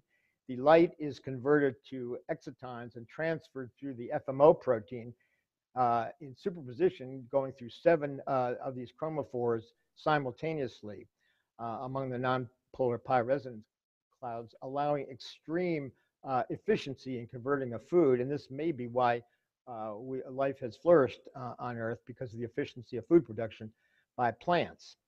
And in Engel and a number of other people around 2006 showed that this was indeed a quantum superposition effect using something called 2D electron spectroscopy of this protein, generating wave-like motion of excitation energy, or what are called quantum beats, indicating quantum superposition at biological temperatures. Now, this was very short-lived, but this is the kind of experiment we want to do in microtubules to see if we get these quantum coherence beats long enough to account for consciousness. And you can see the beats on the left. 5-minute warning. This is the signature of quantum coherence. So psychedelics also have these pi resonance groups, and anesthetic gases have the pi resonance groups as well. And they do the opposite. At low concentrations, they cause giddiness and euphoria, but at high concentrations, they cause reversible loss of consciousness, as we see here. I'm going to skip through the anesthetic story. I've given it before, and suggest that anesthetic gases dampen quantum dipole oscillations. And we know that anesthetics act in proteins. We don't know exactly which protein. There's some evidence that they act in tubulin and microtubules, and we did a modeling study showing that there is, at KT, the 86 pi resonance groups give a collective dipole oscillation, a common mode peak at 613 terahertz, and this disappears with anesthetic gases proportional to their potency, shown here, which I'm just going to skip through. There were also 2 other outlier proteins that bind but don't cause loss of consciousness, and this is because we showed that they have high polarizability and go along for the ride with these oscillations. So anesthetic gases abolish the terahertz peak as an intraneuronal correlate of consciousness, but how does this lead to consciousness in Orch-OR? Well, one way we think is through this interference effect, where you percolate from the very small and interfere to get slower and slower, larger scale effects seen at the level of neurons down to EEG frequencies. Okay, we face a number of problems in putting forth the idea that microtubules are quantum computers. Is the brain too warm, wet, and noisy? We counter that by saying photosynthesis proteins utilize superposition pi resonance. The Meyer-Overton quantum underground provides a decoherence-free subspace, and Anirban and his colleagues showed quantum resonance in microtubules in terahertz, gigahertz, megahertz, and 10 kilohertz. And here's his data that he's published at 3 different scales showing these triplets of triplets in terahertz, gigahertz, and megahertz, all the way up to hertz. Now, the next question, what was the qubit? We proposed Orch-OR microtubules act as quantum computers which terminate by OR, introducing non-computability, conscious experience, and selecting microtubule states to exert causal action. We needed to define the Orch-OR qubit. Initially, each tubulin was considered a qubit, but the geometric pathway qubits are far more feasible. So we start with the amino acids inside the tubulin and come up with a dipole pathway through a tubulin. And these connect to neighboring tubulins in the Fibonacci geometry of the A lattice to give helical pathways that go the whole length of the microtubule in opposite directions. So that's the Orch-OR qubit, quite stable and possibly error correcting in and of itself. How about quantifying Orch-OR? To account for conscious moments, we first determine the maximum E sub g. I'll skip over this and say the brain has about 10 to the 20 tubulins. At 10 megahertz, you would need 5 times 10 to the 15th tubulins, about 10 to the minus 4th of capacity. And these would interfere to give slower frequencies suited to cognitive processes in EEG. And this would be happening most likely in the cortical layer 5 pyramidal neurons, as Horacio's, the EEG, Horacio Cantiello's talk later on today. Now, we can quantify this by plotting simply the number of tubulins on the x-axis and the frequency of the Orch-OR events, which would also relate to the intensity of experience. And we get this, we can see the human maximum. If all the tubulins in our brain, we would get frequencies of about 10 to the 13th. And as you go down to say 10 to the 10th, which is probably where, and then smaller organisms, including cerebral organized that Ellison Mawatri will talk about, paramecium, and even plants, as you go to the left and downward, these organisms could be conscious, but at a very slow rate and very low intensity. A plant cell might have 1 or 2 conscious moments per second, where we have 10 million, for example. Orch-OR and free will. Collapse of the wave function exerts causal action, selects particular states, which regulate axonal firings.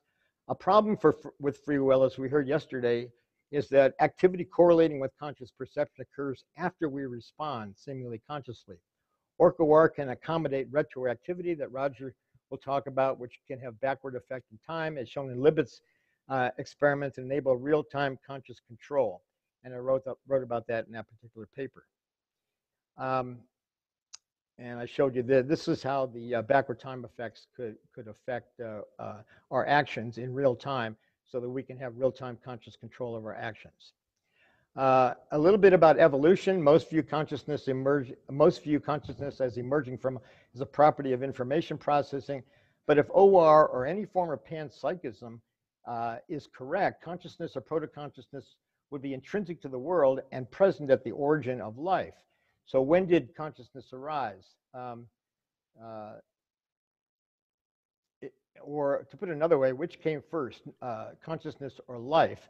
And in OR and panpsychism, consciousness preceded life, or proto-consciousness at least, and life may have emerged from consciousness. And so in the primordial soup, proposed in the 1920s by Opper and Haldane, and reproduced in the 50s by Miller and Urey, there were these amphipathic molecules which look a lot like dopamine and have OR-like rings on one end and polar on the other. And back in the primordial soup, they could have formed micelles which would reach a particular threshold for Orch-OR, or for OR rather, and have a conscious moment, or a proto-conscious moment. And these feelings, primitive feelings, would be random, but some would be positive and feel good. And I'm going to use a little emoji there to say occasionally some would feel good, and this reminds me of Hartmut and Peter's talk, except it's a biological effect. Now, there are two types of stable arrangements of pi resonance groups, T-shaped and parallel displaced, and it could be that one is happy and one is sad, just as a simplistic approach. And if we have 86 of them in tubulin, you could have quite a a plethora of different qualia combinations.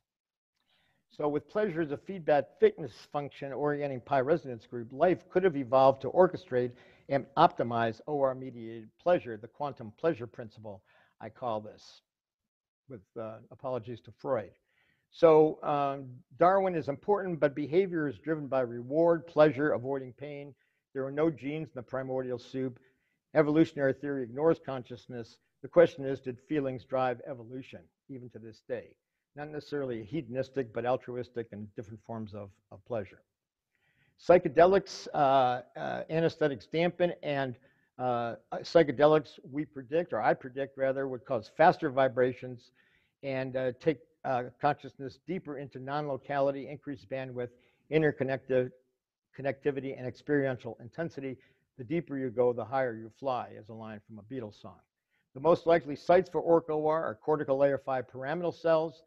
This is a rendition to show that the microtubules are interrupted and of mixed polarity, which gives rise to recursive processing. The centriole-centrosome is probably very important. We haven't appreciated that. And the AIS, the axon initiation segment, where the axon spike begins, is actually determined by the geometry of the microtubules. So that's another thing to explore.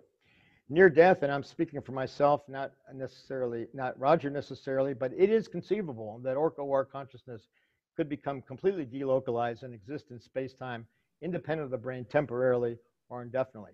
I'm not claiming this. I don't know that it's true, but you can't rule it out until we understand what consciousness is. Finally, OR is being tested in terms of the measurement problem. ORC will be tested through the Templeton program, Accelerating Research in Consciousness, with Jack Tusinski, Arat Kara, Greg Scholes, and Aristide Dogariou, using this type of experiment, but for microtubules. And if we get these interference beats, we'll then try to anesthetize them and see if they go away, and then maybe give them psychedelics and see if they increase in frequency. So if superposition interference beats are not detected in tubular microtubules, or if detected are not dampened by anesthetics, then Orch-OR will be falsified. So we're very easy to be falsified, and yet, as I claim, we have the greatest explanatory power. Conclusion, Orch-OR is a complete theory accounting for the hard problem, causality, anesthetic action, possibly afterlife, memory, evolution, altered states. Pyramidal neurons are the best site for consciousness, and Orch-OR can be easily falsified by failing to find these quantum vibrations dampened by anesthetics and promoted by psychedelics. Sorry for rushing. Thanks a lot. Appreciate it. Stuart, thank you so much. So you're welcome. It's always a pleasure. So we have a lot of questions from the audience here. I've accumulated my own list, but I think let's hold those off for the general Q&A session in about half an hour. And because I'm just dying to hear what Roger has to say. And if we could move over to Roger Penrose, because this is a talk I've been waiting for a while, and I'd like to hear, like to get straight to that. Roger, are you there? I'm here, but I don't know whether the systems work, because I was changing it all the way before we got to this point. So I may need some adjustment about the screen position. Yeah. And so on. Just a tiny bit of adjustment so we can see your beautiful face. Well, I'm not sure about the beautiful part, but I don't know. All I would do is move my face over here, so it's in front of the screen. Does that help? I mean, what can you see now? Do you That's need? perfect. Perfect. Keep it just like that.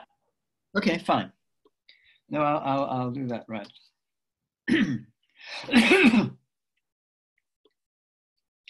Okay. Shall I start? Very good. Please do.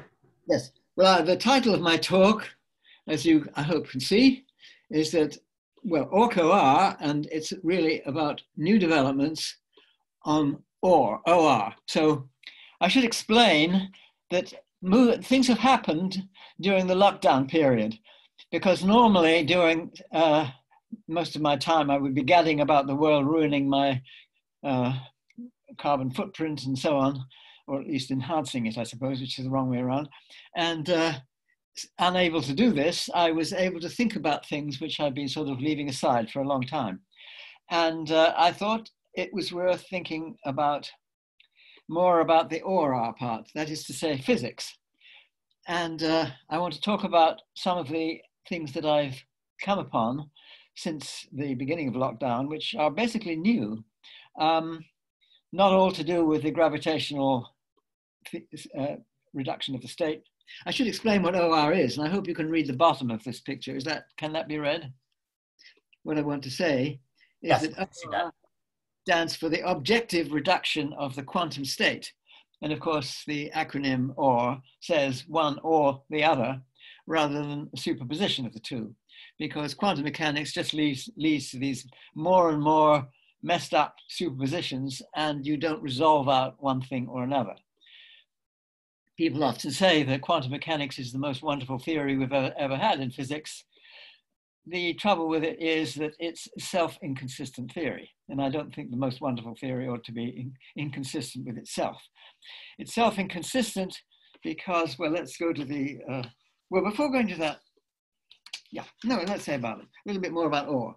See, it's self-inconsistent because it consists of two features. The most detailed one, if you like, is the Schrödinger equation. This is an equation which tells you how the state of the universe evolves, and that Schrödinger equation does not tell you what happens in the world. And now let me say a bit more about that. But before coming to that, I thought I would mention a paper which came out just last week. It came out on Monday in Nature Physics, and it's, I don't know, I'll put it up here. I don't know whether this is, I hope that's more or less in the middle of the screen there.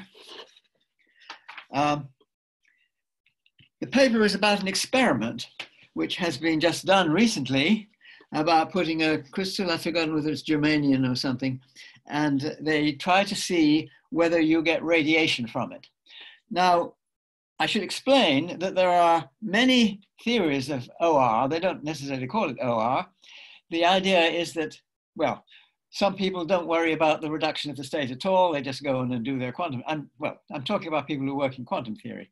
They may not worry about it. They just use the rules and forget about the fact they're self-inconsistent. The Schrödinger equation does not have a collapse in it. The collapse is something which has to be introduced outside. There are various proposals for sort of classical ones that somehow when the environment gets mixed up with the state, then you might as well say that collapse has happened. I should say these arguments are not correct. They're very, very prominent, and people somehow believe, okay, well, you don't preserve your quantum state very precisely and the environment gets mixed up with it, then somehow one thing happens or the other. Well, that's not true. It's just that the environment gets entangled with the one thing and with the other, and it's just such a mess that there is a procedure which people adopt often, which is a bit of magic. I mean, you wave your hands around.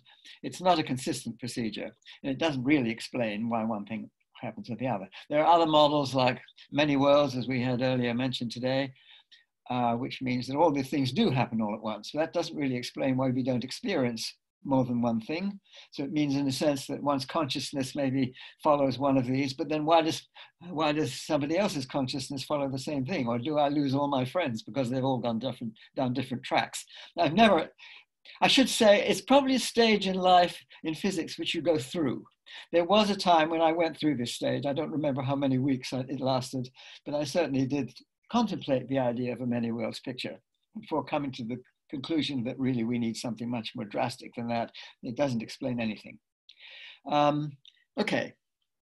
Now, among those people who think something should be done about it, there are very, well, broad categories of theory, and most of these involve either heating.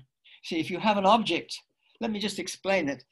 This is an article I didn't want really to go into, and I hope you don't see it very clearly because, well, you won't be able to see the small print. But it's basically disproving what they call the Diochy-Penrose model. And they come to a conclusion that the Diochy-Penrose model, well, you see, here's the second page of this article, and at the top, there's a sort of cartoon of what happens. You have an atom in one place, superposed with an atom in another place, and the sum of those is what happens. They're both at once. And the idea is that if you have any theory which collapses the state, it becomes one or the other, then you sort of jump from this state to that, and this jump is a sort of, it causes heat because you have some motion. And if you have a jump in your system, then it's likely that you would expect, well, things get jiggled around, and so it provides heat. Or in this case, what they're studying is it produces radiation. And so they considered putting these crystals down a mine to see whether they actually radiate. Down a mine because there's all sorts of other radiation going on, and they want to shield all that out just to make sure that they see this particular radiation. They don't see anything. And so they conclude this is a disproof of this model. It probably is a disproof of this model, but it's not my model, even though it has my name attached to it. I should explain why it has my name attached to it, because the criterion that this Hungarian physicist Diósi put forward several years before I did, which is a proposal for the rate at which the reduction takes place. And it has to do with if you have a superposition between two states. Here we have something in one place and something in the other, and you look at the difference between this mass distribution and that one, and you look at the gravitational self-energy of that, and the reciprocal of that is the rate of decay. And that formula is the same as one I used. I came about it from quite a different direction, but that is the same formula. So that's why they link our names.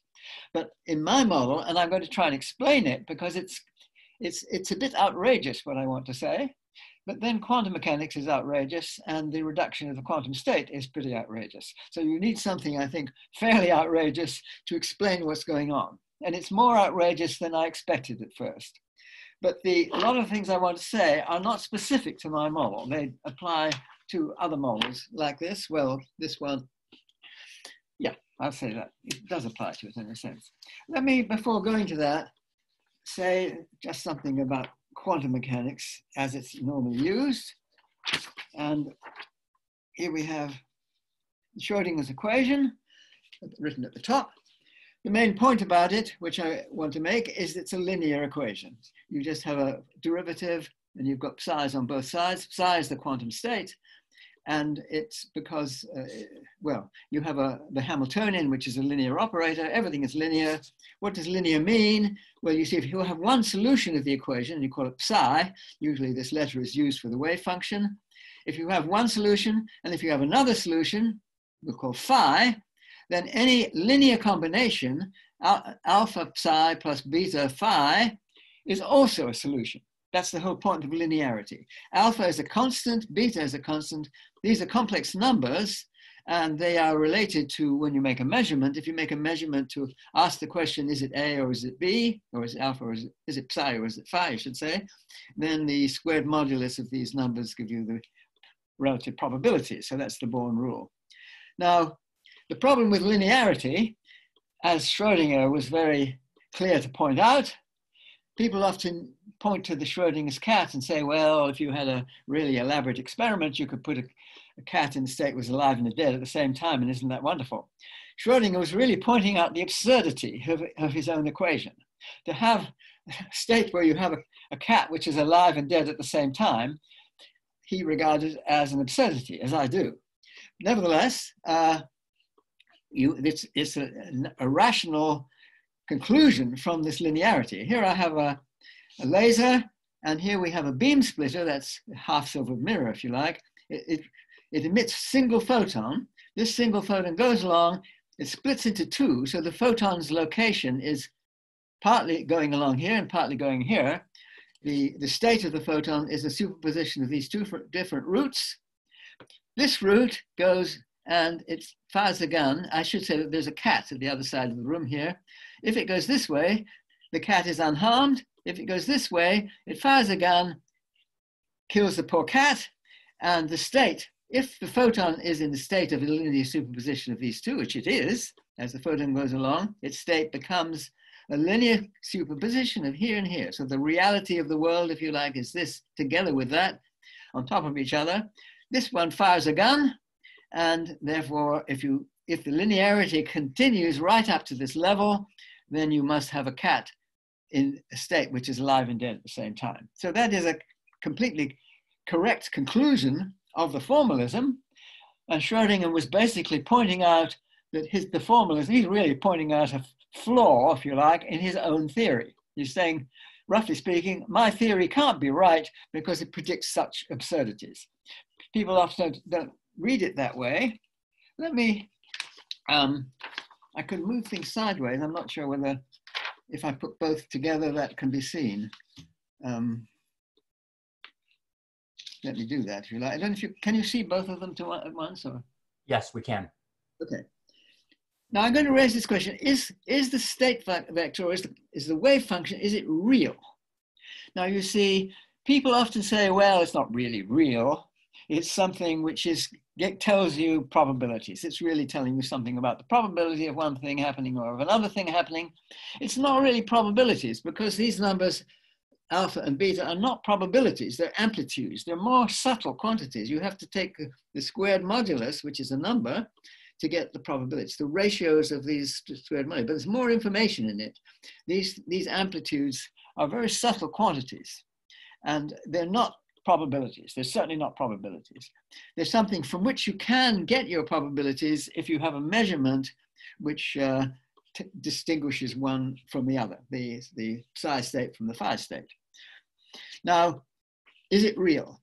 Now, my eyesight is not good enough to read this down here, but this is a quote from a famous paper by Einstein and colleagues of what he calls an element of reality.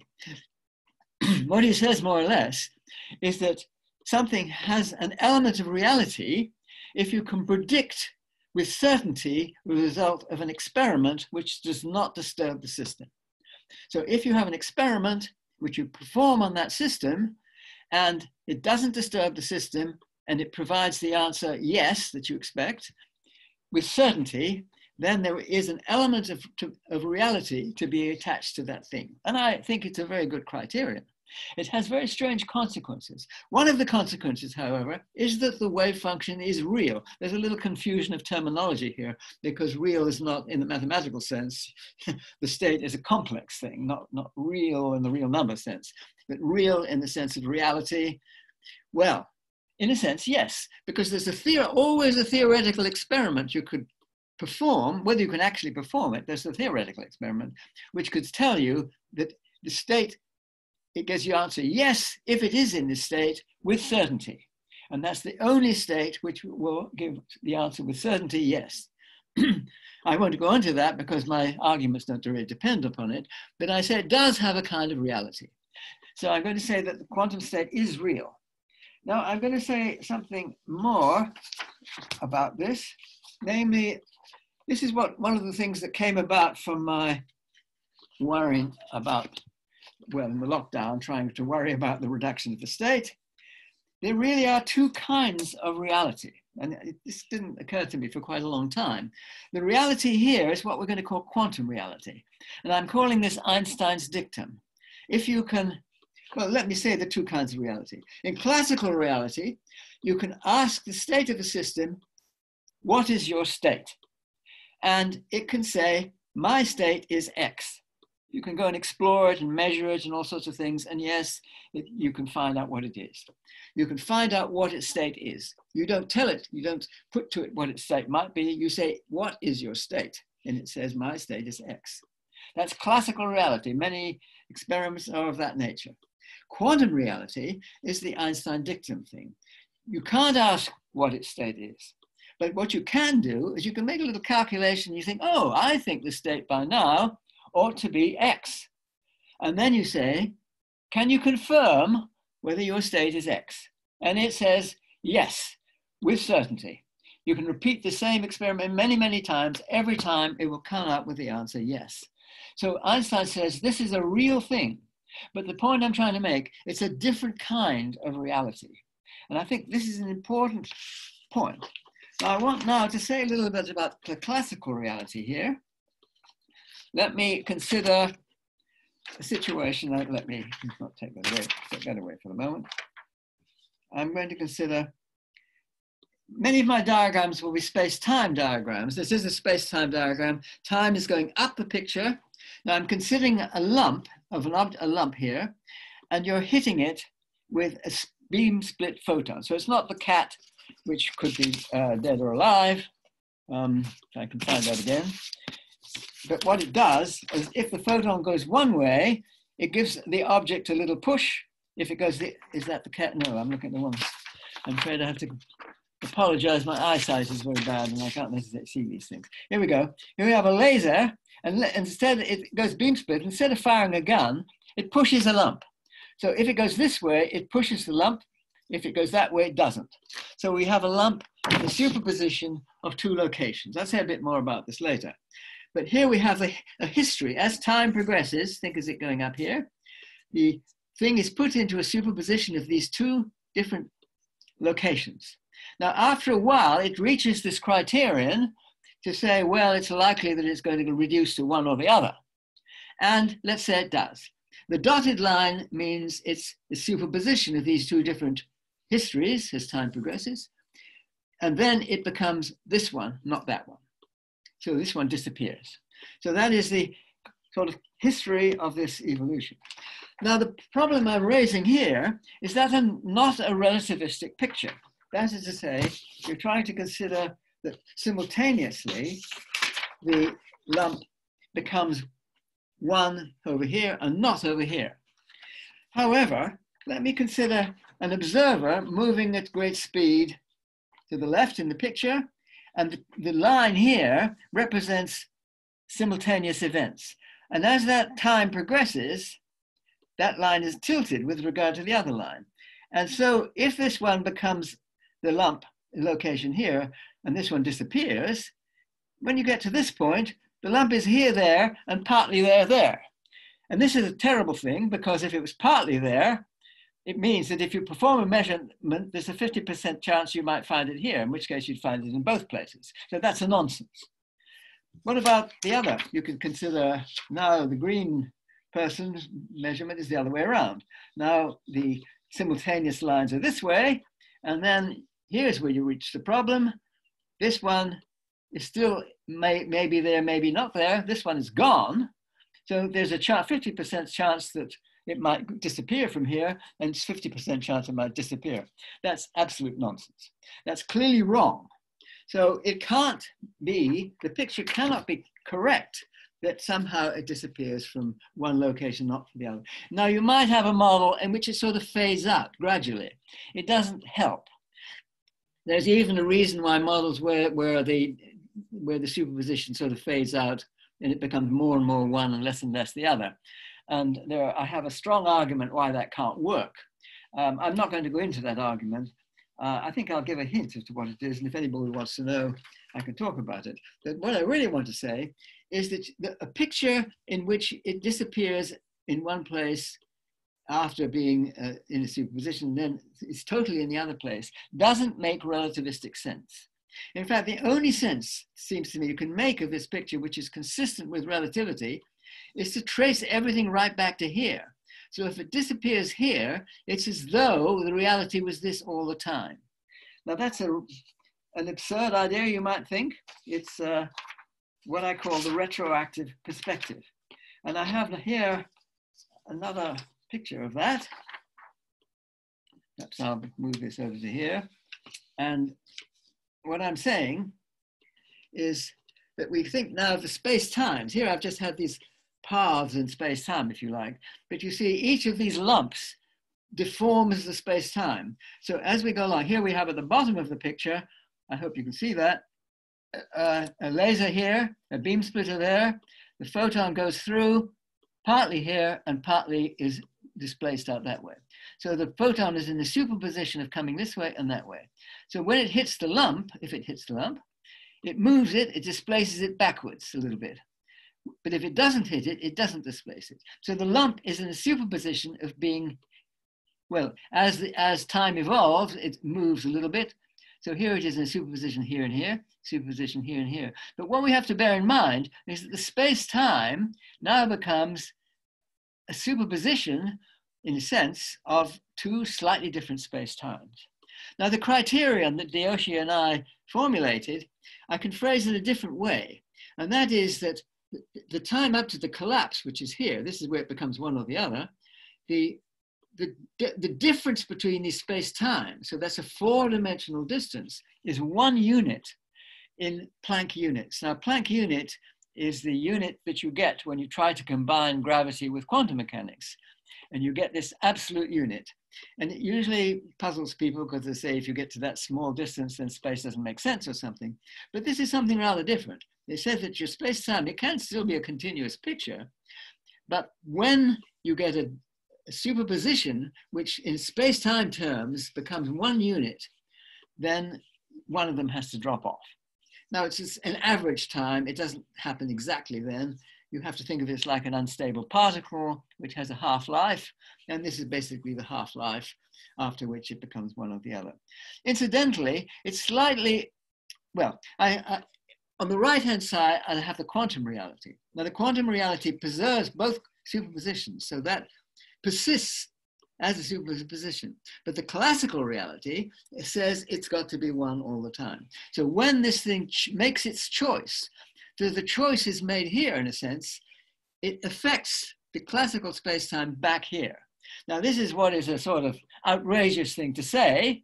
It looks as though you're in the future influencing something in the past. But in a certain sense, I think this is what happens. You have to be careful of all sorts of paradoxes. And I'm worried about this, of course. I worry about paradoxes. But I think it's safe from paradox. I should say, I did actually talk about this. I think it was 2 years ago at a Tucson conference, when right at the end of the conference, I mentioned this sort of idea. I hadn't really thought it through very much, but I did talk about it before. That was the first time that I ever put this particular idea forward. But I've sort of filled it out quite a bit. And I think we have to think of the quantum reality and the classical reality. There's a bit of an irony here, because if you use Einstein's dictum, it doesn't quite give you this, because it would say, does it say with certainty it's this superposition or not? Well, you see, there's a little chance that it might reduce the state. So it's almost certainty, if you're way down here, say, it's almost certain that you're in this superposition, but not quite, because it might reduce. So it gives a little bit of fuzziness to the quantum uncertainty, which is fine, but I thought I would mention that point. Now, let me give you another picture. This one I did give before, but it's in color, so you might like to see a colored picture of the same thing. So I'll move that over here and put my colored picture in. Here we have the, oh dear, I've dropped something, I think. Oh, I've got it, yes.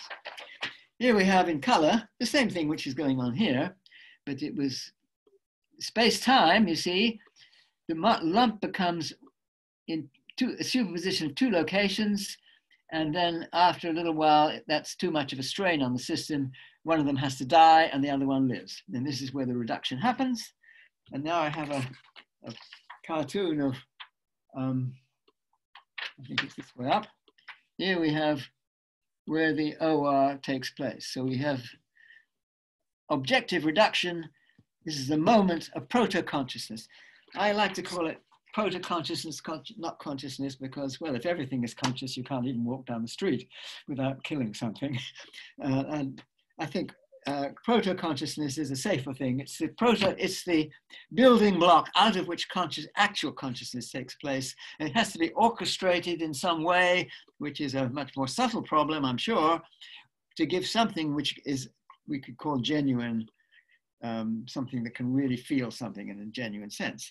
But in a certain sense, it's the OR choice, which maybe gives us scope for free will. I've never been quite sure what I thought about free will. Certainly the view is that if you have a deterministic universe, like Newtonian picture, or when you introduce Maxwell's equations, it's still deterministic. If you introduce Maxwell's demons even, it's still deterministic. If you introduce the quantum wave function, you introduce a Schrodinger equation, it's still deterministic. It's not deterministic or something when you have this reduction of the state, and maybe that's where one's consciousness actually does come in and makes a decision which goes back in time in some sense. Now, this relates to, in fact, this was the sort of thing which I was worrying about before in the Tucson conference then, was experiments due to Benjamin Libet in the late 1900s.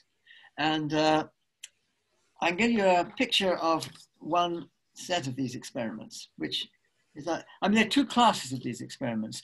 These which involve where you make a movement. So there's the active effect of consciousness. I will my hand to move this way. And there's the passive aspect of consciousness when you actually sense something. And there are these experiments which seem to indicate that moving something or other, there's a precursor of that. And people worried about this. I was never quite sure about that because I'm never quite clear whether when you actually decide something, the precursor may be gearing yourself up to decide something, or I don't know. But the other one is to do with the sensation. And this is also a Libet experiment. And I've got a cartoon of this here. Well, no, this is actually not a cartoon, it's a picture. I don't want to talk about all these things, but I think, let me explain the situation is. There is a stimulus to the hand, and this is, I think, an electrode which touches the hand at a certain point. And this is at the same time as this patient is having an operation on the brain for some other reason, and the part of that brain which is concerned with the feeling of that part of the hand being stimulated is being stimulated with an electrode. And it's a very, very interesting phenomenon. I think I'll describe this one particular one here, which is where you first of all stimulate the skin, and then a little bit later, you start to stimulate the brain. Now, if you don't stimulate the brain, the patient thinks that the stimulation of the skin is pretty well simultaneously. I mean, it takes place at a certain moment and the patient feels it only slightly after that. So it's more or less simultaneously. Whereas if you stimulate that part of the brain up to about half a second later, then the patient doesn't feel the stimulation of the hand. It feels the stimulation of the brain, but it can distinguish, the patient can distinguish the difference between those two things. It feels like the skin, but not quite the same. You can say, no, it's not what actually stimulating the skin feels like. I can tell the difference, but it's the same part of the skin that's involved. And if that stimulation takes place after the stimulation of the skin, within, I think, half a second or something, then you don't feel it, the actual stimulation of the skin at all, which is very remarkable. Now, it seems to me that this may tie in with some of the ideas I don't think Stuart mentioned particularly, but he did mention the pyramidal cells. And this may well be, I think he may have said, where the consciousness takes place. Now, it takes a while before the touching of the skin makes its way up to this part of the brain. And then you've got to, if that's when you become conscious of it, you have to refer it backwards to when you think the stimulation actually took place. Now, you see, if you can also create an action, like as in this picture here, which moves your hand or whatever it does, you feel it up here, but then you start to do something a little bit earlier. You see, I've often worried about this delay that people say, well, you don't feel something till half a second later. And this always seemed to me a little bit strange, because if you play ping pong, I used to play ping pong quite a bit. And this is something it's got to be much, much less than half a second to do something. You've got to make a decision to do with the ball. And is this entirely unconscious, or actually are you doing something consciously? It always seemed to me that you're doing something consciously, maybe pretty well pre-prepared, the kind of thing you might do, but the choice may come later. So it struck me as these things are things which do need explanation, and I don't think that we can disregard experiments of this nature. How much time do I have left? Well, we're technically a little bit over. Do you think you can bring things to a nice, tidy conclusion? Yeah. All right, I'll bring it to a tidy conclusion, which is, what about an experiment which could test the retroactive perspective? Here it is. I had experiments in my notes which were like this, but I stretched it out. So it's a stretched experiment. I hope you can see this. Here we have a beam splitter, and a laser here. The laser is there, hits the beam splitter, the photon goes either this way or that way. If it goes this way, it hits a lump, starts it moving. If it goes this way, it hits a mirror, and there's a mirror on the lamp which reflects it back. And if they're coherent, it goes straight back here, and the detector over here won't feel anything. Now you see, I've did it here so that the beams come back after the lamp has started moving, but it hasn't moved far enough for the state reductions to take place. It moves, and then finally it does one or the other. Now, when it does one or the other, any other model, I think, of state reduction would say, well, it's too late. The photon's already got back here, it's reassembled itself, and there's no way this detector would be activated. But in the retroactive picture, it would go back to this. This is where the moment of reduction takes place, and it would have to go back to there, and therefore you would have 50% chance of this detector actually receiving the photon. It might be a pretty difficult experiment to do. It's not too far beyond the kind of experiment that Dirk Baumeister has been doing to test. It's an experiment in my notes. It's one like this here at the bottom where you have cavities and so on. I won't go into that unless anybody asks me. But it could be done. It's certainly not on the cards yet. I think it should be, experiments should be geared to seeing whether this is possible or not. Thank you very much. Thanks so much, Roger. Well done. So, over if I did, yes.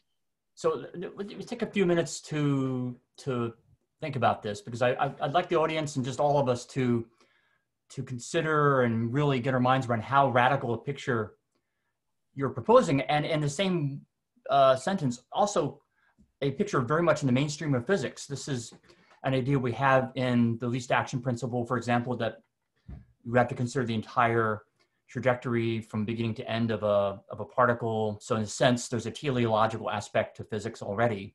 And I'm wondering if you could just comment almost philosophically or just reflectively on the significance of your retroactive interpretation. Well, it's radically different from all these models. I mean, go back to Newton and Laplace and people who worried about, where's free will? Even if you don't know what makes you make your choice or whatever it is. Well, if it's all predetermined and somebody, I think it was Laplace who made this particular point very strongly, that somebody could, in principle, or a calculation could exist, which would calculate what everything is going to do once you know the initial state. I've lived with not really making up my mind about this for a long time. And the Schrödinger equation is completely deterministic. The only place that there could be a difference there is in the reduction of the state. Now, as I think was mentioned earlier, there is this point of view that maybe it is the conscious being that reduces the state. Now, I find this very difficult to swallow, particularly because you could think of an experiment like following. There is a space probe going out to look at a very distant planet, several light years away. It's an Earth-like planet, and so it's got an Earth-like atmosphere on it. And this probe goes out there, and takes several years to go out there, and it sends a signal, which takes quite a long time to get back to an observer looking at the signal. Now it takes a photograph of the atmosphere. Now the atmosphere is, as we know, a chaotic system. And people talk about the butterfly effect and things like this. Well, even slight quantum effects are going to change the atmosphere. So you're not going to see, if there is no state reduction, you're not going to see a particular atmosphere. You're going to see a miserable superposition of all possible atmospheres. It's just going to be one blur. This signal comes back, and an observer is sitting in front of the screen, and finally this signal comes back to him or her of what this space probe has signaled. And just at that moment, the consciousness comes in, bloop, it becomes one atmosphere. Does it go all the way back to the signal? I mean, it doesn't make any sense to me at all. So I just don't see how people, I can see why they did, because quantum mechanics work so well, and people talk about observations, and von Neumann was no fool. He was, many people call him the greatest mathematician of the 20th century. I don't think I would say that. I think Hermann Weyl was greater, but never mind. He was a very good mathematician. Roger? Sorry. How does the retroactive view that you've now put forward and developed in the past few months help with the problems that you had identified earlier, for instance, the heating problem? Yes. Well, you see, there is no heating because the heating comes about because you have these gas molecules starting to move away from each other. So the superposition is now, it's a superposition of the molecules being here and being here. Now, when that happens, the state changes from this to this. That's a big change. Now that will produce a heat or radiation, as in this experiment. But in my scheme, what it does is it traces back to where there was very, very little change in one and the other. So that the molecules were in the same place. I mean, you can have a beam, well, you can have a, well, there's no heating because it goes back to where they, I mean, there is no jump. The classical space-time evolves continuously, smoothly. And you see, there's the other problem that in all these other models where you have a jump there, you violate, well, heating, you violate the conservation of energy. It may be a very, very tiny violation, but that's bad news. It's bad news for general relativity. I suspect that it might be bad news even for celestial dynamics. I think you can track the motions of planets so accurately now. I mean, the motion of the planet Venus was one of the the very first great achievement. Well, the bending of light, I guess. I don't know which way you say it, because the perihelion of Mercury was known before, but I don't remember whether, well, calculations, when was that done? I don't know about the history of it very well. But anyway, there were two, the perihelion of Mercury and the bending of light. But the perihelion of Mercury, I mean, the planetary motions were known extraordinarily precise before that, so that you would be able to distinguish Einstein's from Newton's theory. Now, I should have thought that if there was any change of mass of any significance in a planet, which would be really quite large if this state reduction is taking place all the time, that this would have been shown up by now. Now, I'm just guessing whether that's true. So Roger, if I'm following you, this new view, the retroactive view, maintains the principle of conservation of energy, but Yes, on yes. pain of this introducing a teleological element to our physics. That's correct, yes. But it's a very slippery kind of teleology, which is hard to pin down. You see, I have worked hard to make the experiment I mentioned at the end. I had to work hard to think of any experiment where a model of the standard kind. I mean, you have an experiment, the first one I had, which it was developed from, was one here, which I considered it, but you see, you consider that the photon might be entangled with the object here. So you lose your coherence because it's entangled. But this is so long afterwards, and the thing is already cohered.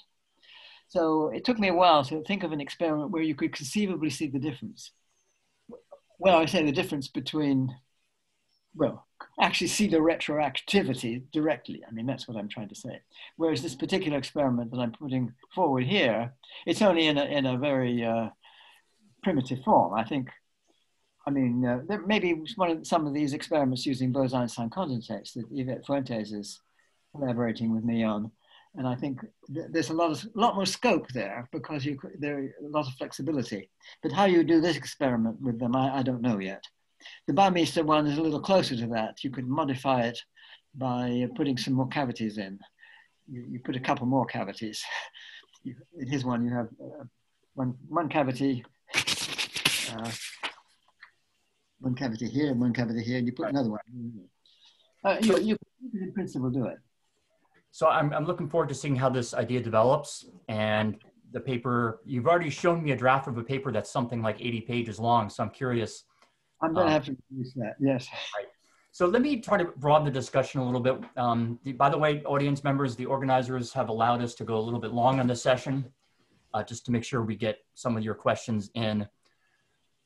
But using my prerogative as a chair for a moment, I wanted to ask Stuart, if you could just bring us quickly up to speed on the status of empirically testing and intercomparing the different theories, Orch-OR, IIT. I know you've got a whole initiative to try to bring some kind of sense to all this this zoo of theories, and where does that stand now? Well, Templeton has the project, Accelerating Research in Consciousness, Templeton World Charity Foundation.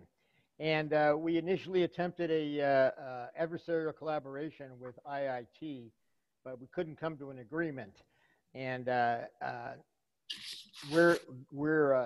Templeton agreed to fund our attempts to falsify Orch-OR without bringing IIT into the mix. I personally don't see how IIT is testable or falsifiable. I know that they're in a project with Global Neuronal Workspace, something about if the MRI is active in the back of the brain, IIT wins. If it's in the front of the brain, Global Workspace wins. But I've seen studies where the activity supposedly correlating with consciousness is sometimes in the front, like with the executive actions, or if you're just watching a film mindlessly, it's in the back of the brain. So I think consciousness can be in the, first of all, we don't know that MRI correlates with consciousness, it's blood flow. And there are examples where we know they don't correlate. So I don't see how bold activity in the front or the back will prove or disprove IIT. I don't think it's testable or falsifiable. I actually don't think it has any, it's very general. It applies some nonlinear, I'm not even sure what it is. When I first heard about phi, I thought, the golden mean, that's cool. Fibonacci, microtubules, interesting.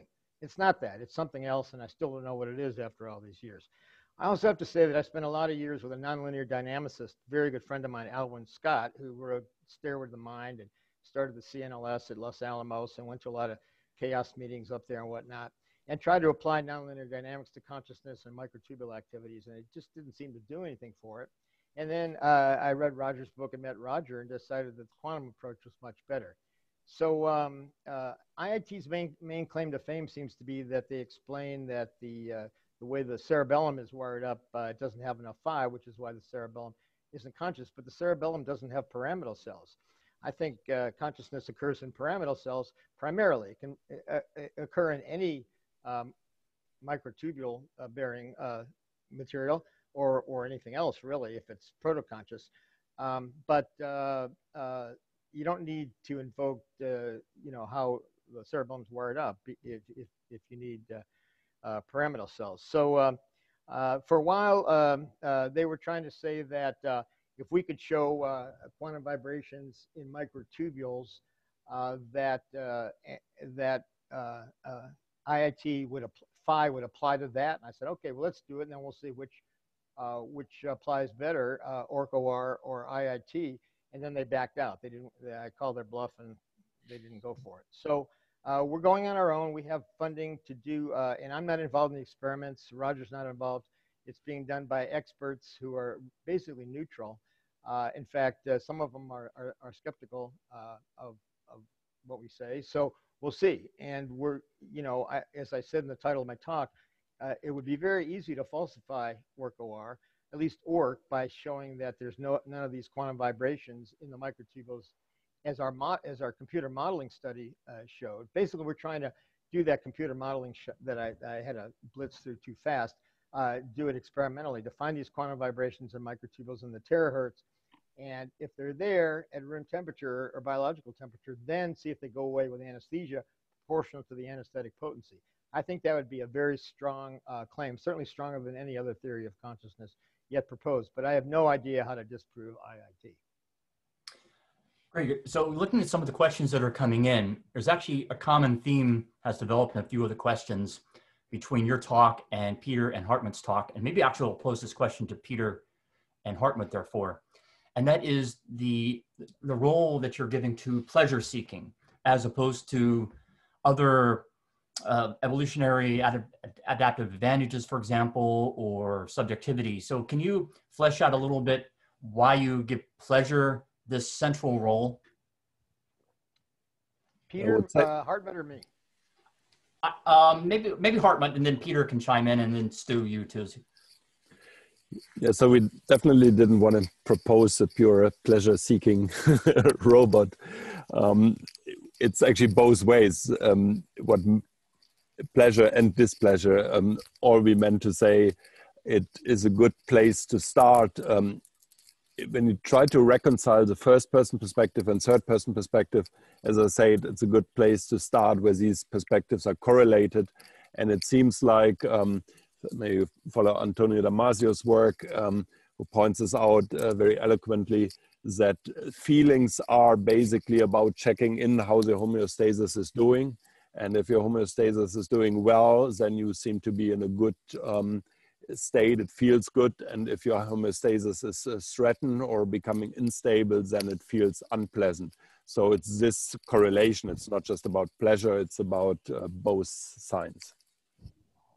Peter, did you want to chime in as well? Yeah. I mean, inevitably, I suppose, as an investor, I look at this with a slightly more commercial angle. So for me, you know, trying to sort of tease that out. And I think what's interesting for me is where we got to right at the end, which is what happens when you integrate this homeostatic engine that works in the way that Harmut just describes with a learner. And because I think that is where I see commercial application for this. As we said, it has ethical questions that would need to be navigated very carefully. But I think it's a really interesting, you know, point to leave the audience with, which is, would you rather have the best AI, and we think that one integrated with a homeostatic engine is that, or would you want to have one that you can control? And I think that's a really kind of a nuanced ethical question, but it's also, you know, highly commercially relevant to a lot of the work that's being done in AI right now. So Stuart, do you see this tying into your own, that big paper you did a few years ago on pleasure seeking as an essential evolutionary driver? Yeah, I've never been totally happy with the idea of evolution. Oh, Stuart, can you turn up your volume? Turn it what? Oh, there, now I can hear you. I've never been totally happy with the idea of evolution and gene survival, that everything we do is to promote our genes. If you look, any organism in a lab on up to us humans acts to optimize pleasure in some way, certainly reward in rats or any experiment you want to do. And then we learn to, you know, delay our gratification. And it's not all hedonism or pleasure, but basically we're here now because we're pursuing our profession and we enjoy it, and in some way we're getting some pleasure out of it or some gratification. So all we do, you know, it doesn't need to be hedonistic. It could be altruistic. It could be spiritual. It could be, you know, it's better to give than to receive. So it's not a hedonistic approach, but I think it certainly started out that way. And when I realized that Roger's objective reduction with these organic molecules should have preceded the origin of life, you know, and the origin of life is still somewhat of a mystery. And if it was, you know, simple pleasure or avoidance of displeasure could have been the sparks that originated life and just kept on going as the motivation for the development and assembly of organisms into more and more complex entities to optimize pleasure in various ways. So I like the quantum pleasure principle idea, and it's you know, I've kind of become used to being an outlier in science in many ways. So you know, let's just add evolution to the mix. But and I'm not sure how Roger feels about that. So he certainly. I mean, I'm using his ideas of OR in the you know, early or mid-universe to promote life and evolution. But it's logical to me. It makes a lot more sense than gene survival. And you know, genes don't feel or think, as far as we know. If they do, then maybe that's another case. But I think it's all about optimizing pleasure and avoiding displeasure. Wonderful, thanks. So Ani, are you there? You've dropped off my screen here, but we do have a number of audience questions for you. I hope he hasn't gone to bed. I know it's in the middle of the night for him. Sleep, maybe. So Ani, if you come back in, I will pose these questions. People are dying to know more about quantum cloaking.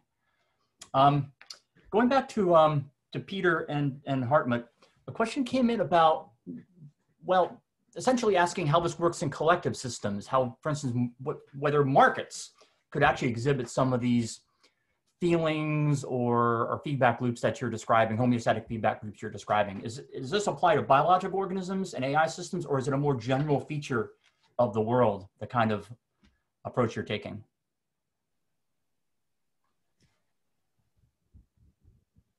Peter? Sorry, go for it, Harmut.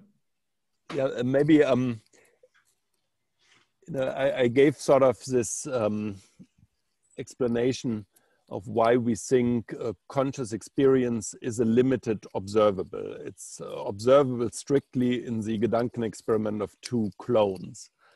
And I have always thought, okay, between us and a robot, on Animat, this gulf is too big. We are too different, even though we can think of this cheesy move of giving it self-reporting abilities via word embeddings. But I always thought if there would be a society of, or multiple Animats that could interact with each other, then for them, they become observable. Their conscious state becomes observable relative to each other. And can we exploit this somehow?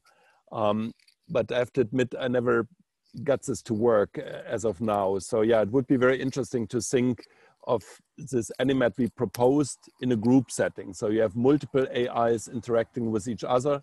What happens then? But as of today, I don't have a good answer for that.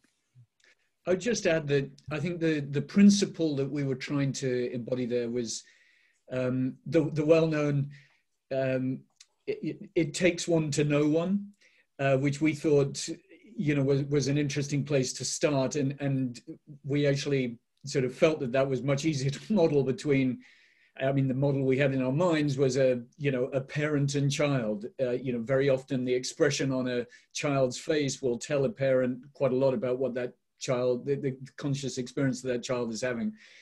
So I think we were thinking in a relatively limited, one-to-one rather than many-to-many. Very good, thanks. So Roger, the top trending question on the Q&A session right now actually goes back to some of the Emperor's new mind arguments about kind of a Gödelian argument. Yes. And the question is whether the same Gödelian restriction on logical mathematical systems also applies to science as a whole, whether science as a whole is somehow restricted or its methods are restricted in this kind of self-referential way. Do you have any thoughts on that? I don't know of any theorem to do with that. I mean, the thing about the Gödel theorem is it's a theorem. And it really does show you that we don't, well, I mean, people don't think about it this way, but it's, I mean, I'm glad to hear people still worrying about it, because it's something which you can't explain simply by an AI system, as far as I can see. I mean, it's the question of understanding. I always like to phrase it that way, that what it is that, I mean, consciousness does all sorts of things. I mean, clearly, I mean, people talk about pain and pleasure and that sort of thing. And, but the main thing that I could say anything about, I mean, I can't quite see why you could say something enjoys itself and worry about whether you can make a theory out of that. But what you can say is understanding of mathematical truth. Now, you may say it's a very limited activity, but if in that limited activity, you could see that there is something non-computational going on, then it seems to me that's a serious argument, even though, well, I've been worried about that people have forgotten the argument, but the argument is pretty strong, especially in the context of evolution. I mean, you could see that, okay, the Gödel theorem is pretty sophisticated, or the Goodstein theorem, which I often give in talks, is, I mean, you can understand what the theorem is, and you can even see sort of why it's true for the number 4, for example. But how is it that the understanding that this thing is true came about when it's so far from natural selection phenomena? So it obviously was not specifically selected for. That is to say, an algorithm for doing very sophisticated mathematics was not naturally selected for. What was naturally selected for was the general quality of understanding. And that's the ability, if you like, to stand back and think about what you were thinking about and things like that. I mean, Gödel's theorem is very much that sort of a thing. You stand back and think about what you were thinking about. And that's exactly, you were trying to think about what somebody else would think about something. And you can see in behavior, I mean, one of the examples I always like to quote is this, the African hunting dogs, and how you can see them dividing themselves into two groups. One group go and hide just where the pass over the river has to be, and the other one go and chase the antelopes there, and then they pounce on them. I mean, they must have been communicating with themselves in some way to work out that strategy. Okay, that's not solving the Gödel problem or something, but that's understanding of some kind.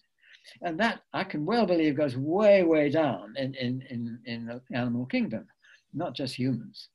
And that quality, okay, it's been developed very greatly in human thinking, and sure, but it's something which has been there a long time, and it has been naturally selected for. And what consciousness is doing in this particular respect is giving us the quality of understanding. That does other things too.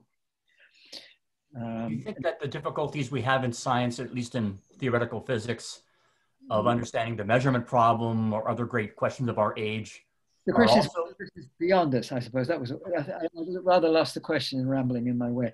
No, the question is there some limit to our understanding in some sense of physics? I don't quite see where there should be. And I don't know of any sort of Gödel type theorem which says you can't have that. Okay, you can't have a theory which tells us what I'm going to do next and then do something else. I mean, sure, yeah, you have that kind of limitation. So it can't be a theory where you could make a computer work out what I'm going to do in 10 minutes and tell me what the answer is before 10 minutes. And that's how I'm damn well not going to do it. So you can see you've got to avoid that kind of paradox. And clearly you've got to avoid that kind of paradox with the retroactive scheme, which I'm putting forward. So that's absolutely clear. So that's the thing which is, but it's not the same as, I think the question was worrying about whether a limit ultimately to the development of physics. I don't see why there should be. It may be, you know, too complicated to work things out, or made difficult in some other sense to work it out. But I don't see why in principle one shouldn't get to the root of it all. We're not there yet, no way from it. But. Well, those of us trained in physics will be relieved to hear that, because that's what our life's work is. Yes. So Stuart, there's been a couple questions that, actually there's been a number of questions about some of the nitty gritty of Orch-OR and microtubules, but let me just pick one of them as a representative question, which is memory. So can you elaborate for a couple minutes on how memory works? Because this is, I think you're proposing, if I'm following, a pretty radical shift in neuroscience of memory. Yes, the standard idea is synaptic plasticity, synaptic strengths. You have a neural network, and the strengths of particular synapses in the network will channel information activity through the network in a particular way. And synaptic strengths and the famous long-term potentiation experiments, Bliss and O'Keefe and those guys showed that a high-frequency input causes a prolonged sensitization of that synapse, and Donald Hebb and all that. So that's pretty standard dogma. The problem with that is that the membrane proteins at the synapses, both on the postsynaptic side, the receptors and the GTP, cyclic G proteins and all that, and on the release side, are transient and only last hours to days. And memories can last lifetimes. So these proteins have to be replenished. And how are they replenished? Well, by the microtubules with the motor proteins carrying those things along, as I showed in one of those early slides. The microtubules are involved in memory, but most people would still say it's in the synaptic strength, but that's too short. Now, what we showed in our paper with the CAMK2, Travis Krydak, Jack Jasinski, and I, was that CAMK2, which is not well understood, this hexagonal enzyme, and it is involved in memory, can imprint up to 6 bits of information per CAMK2. And with every synaptic influx, there's hundreds, if not thousands, of these CAMK2s that spread all over the neuron, the dendritic tree. So, and the phosphorylation fits. So, I think it's a valid mechanism, and we get a lot of hits on our paper, but it hasn't made a dent in neuroscience. because everybody's so entrenched, just like everybody's so entrenched in neurons being the fundamental units of information processing in the brain, and we know that can't be right. But when you think about a single cell like a paramecium or even an amoeba that can solve problems, a paramecium swims around, finds a mate, can learn all these things. It doesn't have any, it's not part of a network, it's one cell. All those creatures use their microtubules. So would our microtubules be sitting around acting as bony skeletal support and not taking advantage of their information processing abilities? I don't think so. And we need the capacity for memory storage, and each tubulin can be modified in so many different ways: post-translational modifications, phosphorylation, binding of various things, so that each tubulin can have, let's just say, 10 states. So you've got 10 to the 9th raised to the 10th power of possible states per neuron. So the capacity of memory storage at that level is enormous. Then the problem is, well, how does it relate globally? And so you need entanglement, you need something quantum, so that memory is distributed. And we know memory is distributed anyway through Lashley and Pribram and so forth. So I think it's a logical proposal. I'm somewhat dismayed that it hasn't been picked up on, because memory is still a mystery. And the whole thing with Alzheimer's and memory loss, people should be looking at the microtubules. And in fact, we've proposed using ultrasound. This study yesterday, and Sasha Bystrzycki mentioned a couple of different mechanisms. He said, well, Stuart has his own ideas.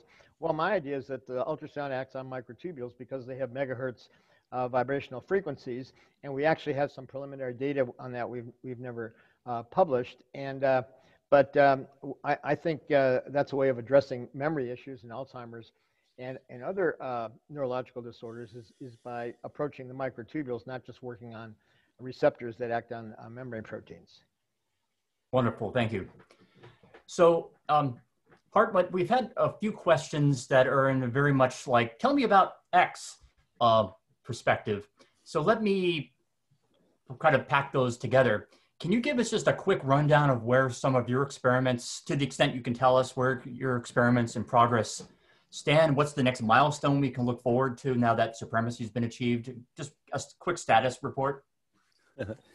Yeah, so this would, my day job, I should say, is not about building conscious or feeling animats. My day job is concerned with building a large error-corrected quantum computer and finding scientifically or commercially relevant applications for it. And for those who are interested, we host an annual event. It's called the Quantum Summer Symposium.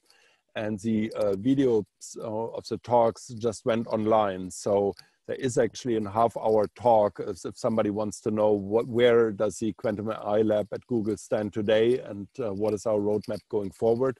There's talks that people can look at, but I can maybe highlight where we want to go. So we indeed spent significant time fleshing out a roadmap. And the anchor points are, we believe it will take us about 10 years. We joke it will be before the end of the decade, to allude to this Kennedy quote, that we have this error-corrected machine ready. And there's a sequence of technical milestones leading up to it. Our next technical milestone is to demonstrate that quantum error correction can work in principle. It has never been shown that, let's say you build a little grid of qubits, let's say 3 by 3 qubits or 5 by 5 qubits, and then you surround them with these measure qubits that do the roundabout parity measurements that I talked about. So what you need to see is if I have, let's say, a 5 by 5 grid of data qubits relative to a 3 by 3 grid, then the logical error rate needs to come down. This has never been shown. And this is our next milestone. So we hope to demonstrate that.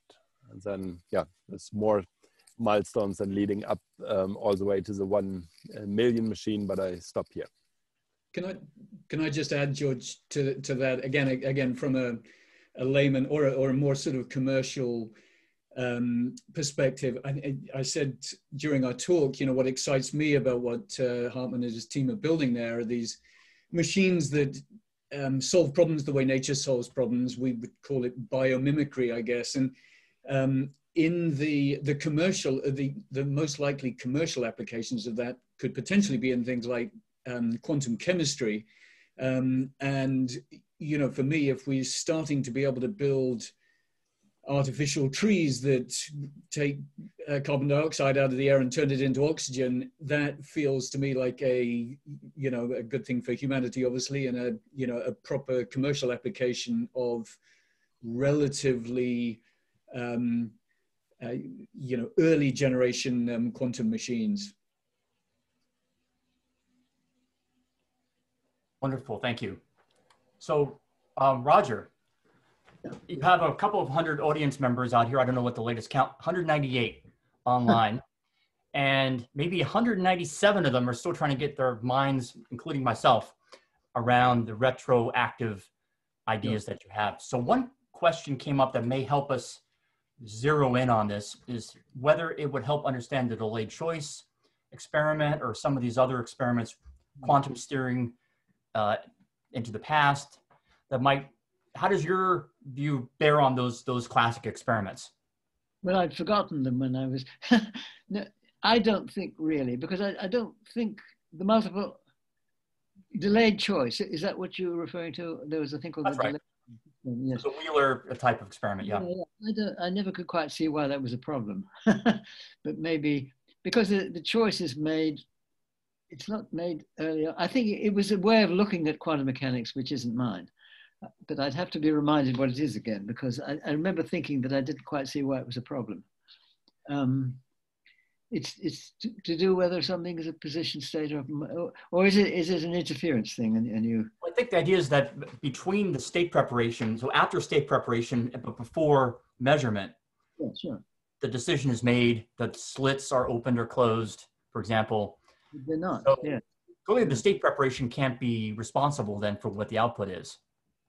That's right. I mean, yeah. I mean, the state is something or other, and whether you choose to close the slit. I mean, suppose there's a photon coming along and it doesn't know whether you've chosen to open the slit or not. Well, that photon has a state which is spread out. It's not localized. Sure.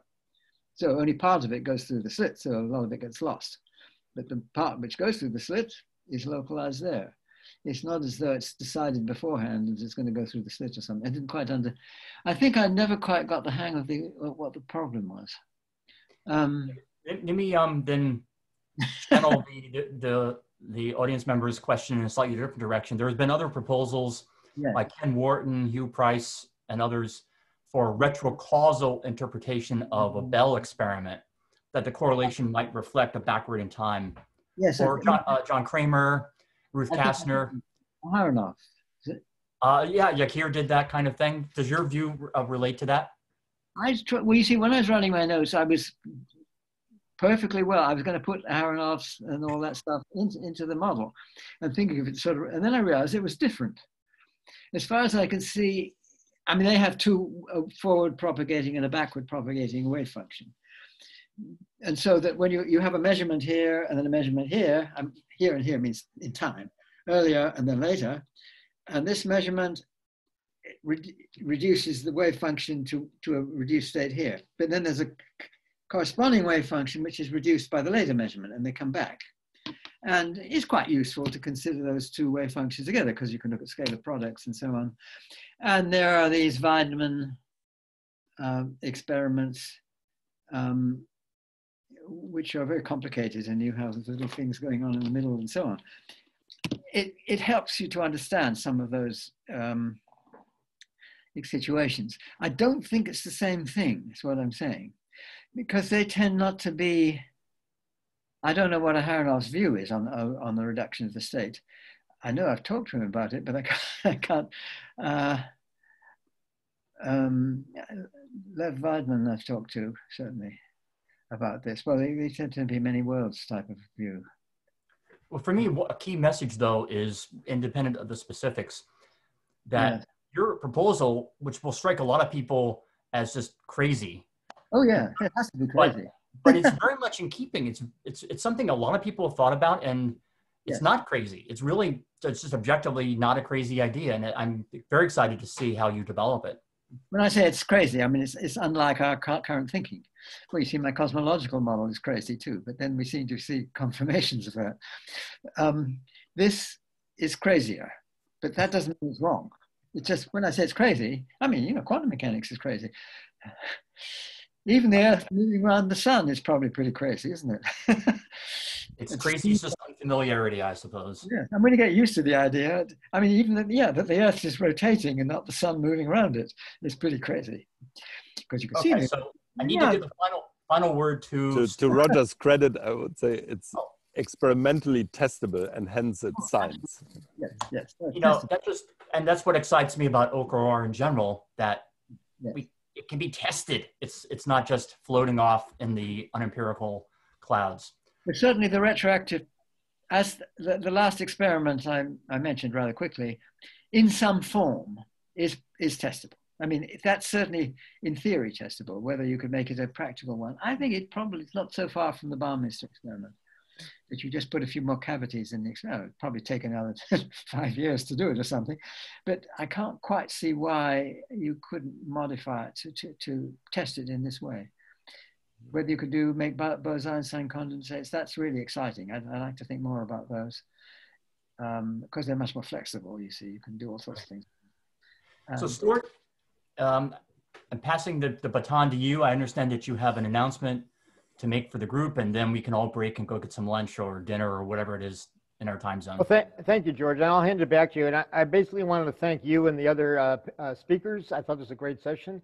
This is my last time on screen for this conference.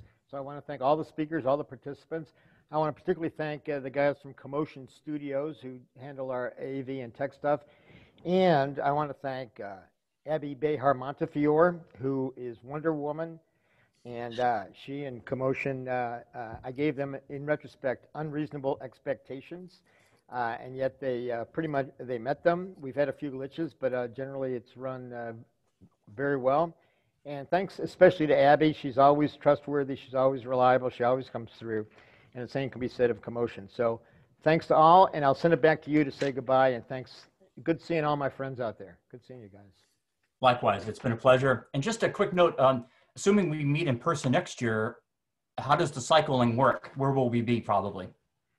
We'll be back in Tucson at Ventana, if the pandemic is over, in April of 22. I forget the exact dates. 21, we're up in the air. We've had a couple of proposals to have the conference in Europe, but I think it's too early to tell right now. Oh, here we go. Save the date. April 18th through 23rd, 2022. So a little less than 2 years from now. And next year, you know, to keep the streak alive, it usually would be in a European site, but that's kind of up in the air right now. We'll just have to see what happens. We'd like to keep the streak going. Maybe we'll do it again online, but I don't know at this point. But thanks for asking. And thanks to you for putting together. I remember sitting in your living room when the whole Kirkland, Washington thing began to happen, and we wondered whether the conference would go forward. Yeah, and your physics meeting had gotten canceled, and that you were at the last minute. Yeah. Yeah, and that was all. Yeah, it was all fresh and new, and you were going back to your home, New Jersey, was it? And yeah, I had to get on a plane. It was a lot of COVID going on there too. So I'm glad you're healthy, and I hope that you and your family and everyone else. Thanks so much. And I hope that goes for everybody, of course. So I'd like to thank you, Roger, Peter, Harmut. Ani, I think it's 3 or 4 in the morning for him. He's probably asleep, and he's not a late night person. So thanks to all the panelists for a wonderful panel, and thanks to the 200 or whatever number of people who've been on the chat line, very active. I apologize for not getting to all your questions. Please do pose them one-on-one to the speakers. I think this, if I may, the chat line keeps going, so people can keep sending them in, if I'm not mistaken. And in principle, we can answer them, but I'm not sure about it. Chat away. Whether people can get to it, it's you know, we're a limited bandwidth, so we'll do what we can. Thank you again. And the conference is by no means over. We've got to talk. When is it coming up? Soon, right? Half an hour. We have a Nobel laureate, and then we have a closing session on the origin of EEG with 3 experts, and then we have concurrent sessions. Then we have consciousness tonight with the poetry slam and other things with Baba. So thank y'all for tuning in. And likewise. See everyone later. Ciao. Bye-bye. Thanks. Bye. Bye-bye. It was a nice session.